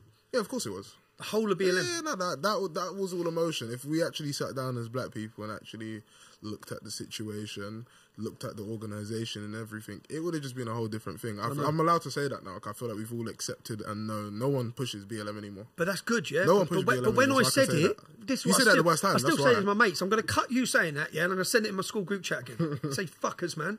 I just said it at the wrong time. I was ahead of the curve. You said that at the wrong time. I was At too the time, quick. everyone was still wearing BLM armbands. It was very live. And now, the Premier League don't wear it. It's just Wilfried there's no Zaha, racism. there's a lot of footballers that stood up to it. Yeah, that's crazy. It's good. There's a lot of footballers that come forward and said, hold on. Oh, seriously? They broke the barrier because they said, no, this ain't right. On lots of issues. Yeah, there was lots who else. There was lots of black celebrities that started coming out, actors. It's like, about time, man. Wasn't there? What's her name? The Osborne. What's her name again? Is it Sharon Osbourne? Sharon Osbourne. She gave, what was it, $500,000 to BLM, wasn't it? That's what I mean. And she said she wants her money back. Yeah, of course she wants her like money back. You were lied to. You were fooled. Yeah, we got done dirty with that one, 100%. But what's the future got to hold for you then? What's your plans? The future? Every time I make mate, I've got two more documentaries I'm working on now. I don't know if you managed to watch The Rape of Britain, have you? I'll send you a link. So last year I made 4 films called The Rape of Britain. It's where I go after the men who have been raping the kids in Telford. So I sit down, I spent a year with 12 victims, heard their stories, we dissected their stories, done charts and graphs of all the names. We've got 250 odd names of men that raped. And when the men were named by 3 of the girls that didn't know each other, they star in my documentary. So I went into their businesses, I showed that this is who they are, this is the companies they're running in the town, and these are the allegations against them. I give them a right to reply. So they're exciting work because you get to see they've become and blown my car up. They blew about 20 things up, these gang, in Telford. They run the whole town. Run the whole town, dirty little scumbags, child raping scumbags. So it's called The Rape of Britain. I've done episode 1, 2, 3 and 4. I'll send you links to them. It's good. It's proper good journalism. Yeah? It's investigative journalism. We put trackers on their cars. We follow them. We find out everything about them. So is that something that you have like a passion for then, journalism? Yeah, I have a passion for giving a voice to people who have had their voice taken. And these girls haven't been believed for decades. And I believe them. And I want to give them an opportunity to... And I also have a passion for embarrassing and humiliating the men that have got away with raping children. So, and that's my area of where I'm at as a journalist. Yeah, but it brings me stress, man. Yeah, I can imagine. Oh, it brings me stress. I'll be honest, for me, I would love, and I don't know, maybe in my little fairy tale land, even though I live in the real world as well, like for you to somehow have a better relationship with the Muslims. Obviously, you're never gonna, because me and you, I like can for sit example, with a load of Muslims now, as I do, and we'll have a good time, yeah. And they'll probably say he was all right, yeah. That doesn't mean I have to kiss ass if they're No, religious. it's not about kissing ass with the religion. I'm just saying because there's a lot of misconception. Yeah. A lot of Muslim people out here have a conception that I just you hate them. Yeah, I know. Every single. Well, so that's what I'm saying. Well, I like, don't. is there a way? Okay, well, you said it. So yeah, I mean, I would hope that Well, I don't. a lot of Muslims can watch this and they still probably won't like you because you don't agree with what they agree with. And I guess it's their religion. So what? They don't. No one's going to agree with everything. It's like, get over yourselves, man. Same with me. It's like, look. But yeah. What do you reckon Tate for London Mayor? What do I reckon it will take? What do you reckon for Tate? Oh, for Tate? I see it pop up on a video the other day. Tate for mayor would be... That would be interesting. There'd be a lot of Bugattis out here.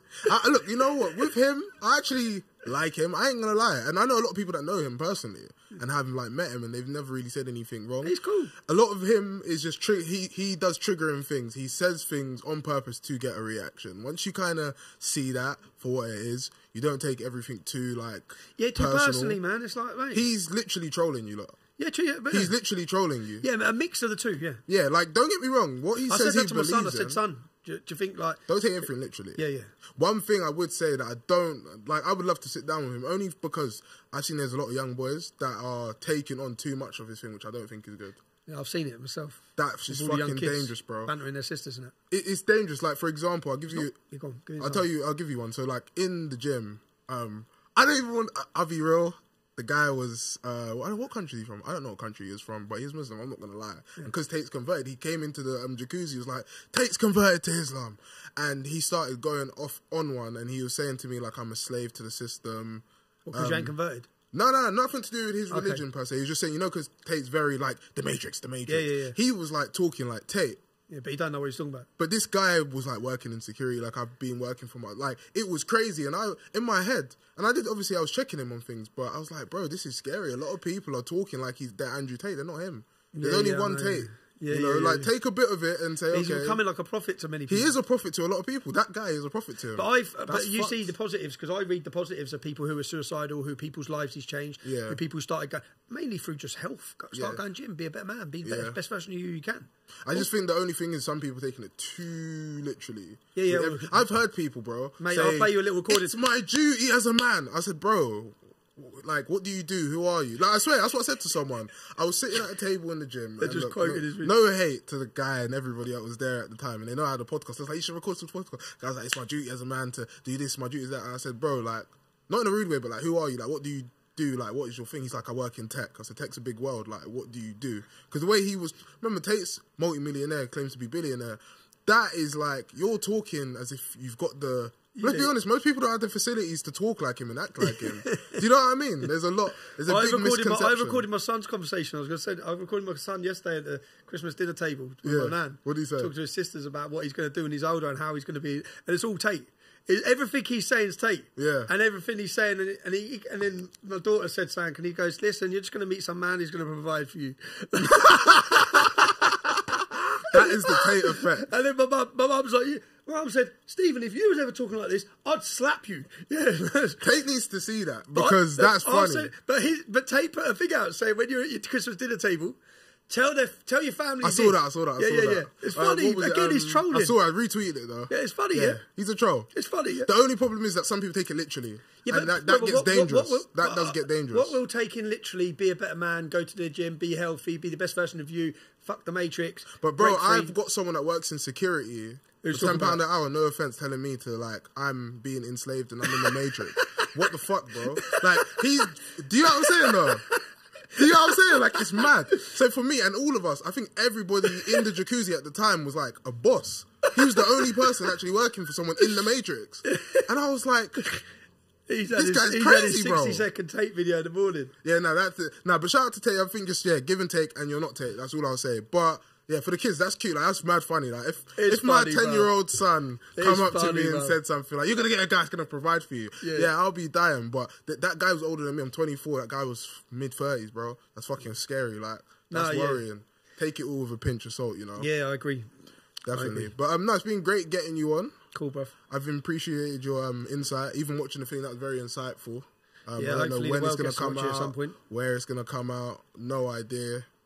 I think you've even done yourself. I'm sure you've probably done this before. There's no way I believe you've actually, because if we just like summarize everything, you said you burnt the swastika, right? Mate, burnt the swastika. I mean, like you've got black best friend. I made a video, calling out these. Remember, I'm a little white dude, yeah. Northeast infidels. I made a video saying, listen, after we had the big demonstration where we all had a big fight with them, I said, listen, I'm sure I'm fat. I'm 5'6". Yeah, if you've got a problem, come to Luton.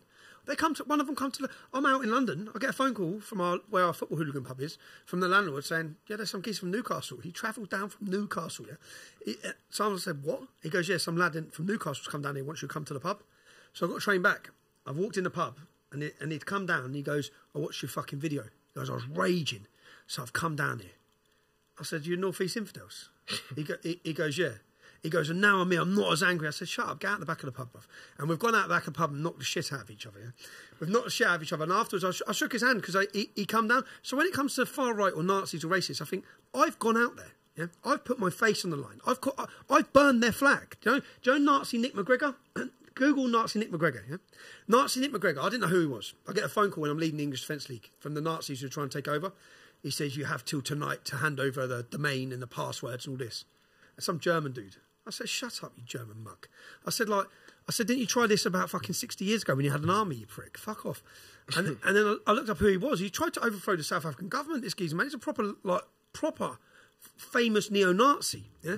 I think I've called on them all. I've told them all I've annihilated their ideology of racism. I've annihilated their mindset, annihilated it. I'm hated by them, but I'm still getting called it because it benefits. Because people who don't want to have the debate around the issue is just like, oh, he's racist. Oh, then they don't have to have debate. They silence. You've got black friends. Mate, yeah. Isn't your best friend a black person? Yeah, loads of them. Yeah, Yeah, that's loads it. of them. Do you like black women by any chance? What's that? Someone actually asked me, do you like black women? Do I like black women? Yeah. Which black women? What do you mean? Like, would you date like a black woman? Yeah. Okay. Yeah, I have. But, yeah. 'Cause I saw a video, you said you went to like a Caribbean, like I went to a bashment do. Yeah, you went to I didn't know what bashment was. When was that? 2 years ago. Okay. I was in London. When was it? I was in London and I said, I think I was like a Rice Krispie and a bowl of Cocoa Pops. It was, but I saw the fact, everyone was like, Yeah, they must have been confused. Bruv, what are you doing here? And I had people, but no one give me a hard time. No, do you know what surprised me? After Black Lives Matter, I thought I wouldn't be able to walk the streets with young black lads. Oh, you'll be alright. Nah, cool. Everyone was cool. Right. Everyone was cool. I went everywhere. A lot of it is internet stuff, for one. Internet hype. Two, I'll be honest, like, if you even look, they will probably do something to me before they do to you. That's just the truth. Like, that is something that will just happen. I don't know what that is down to or the hate that is ingrained. It's weird. I don't know. But, I don't like, mind, generally, you don't see young black guys stabbing white guys. It's usually black on black. Black on black. In London. So you'll be cool, bro. You can say whatever and do whatever. Man. You can say and do whatever. Nothing will probably happen to you. It happened to me before. But, yeah, so even with that, yeah, you got black friends, you chill with black people, you grew up with black people. I'm from Luton Town. That's all you need to know. Yeah. I'm from Luton Town. Even in the case of, you said there was a case in, I can't remember the area, but the white girl that lied about the grooming gang. Yeah, she's lying, man. Yeah. Yeah, she's lying. And you stood up for these people. She's ruined their lives, bruv.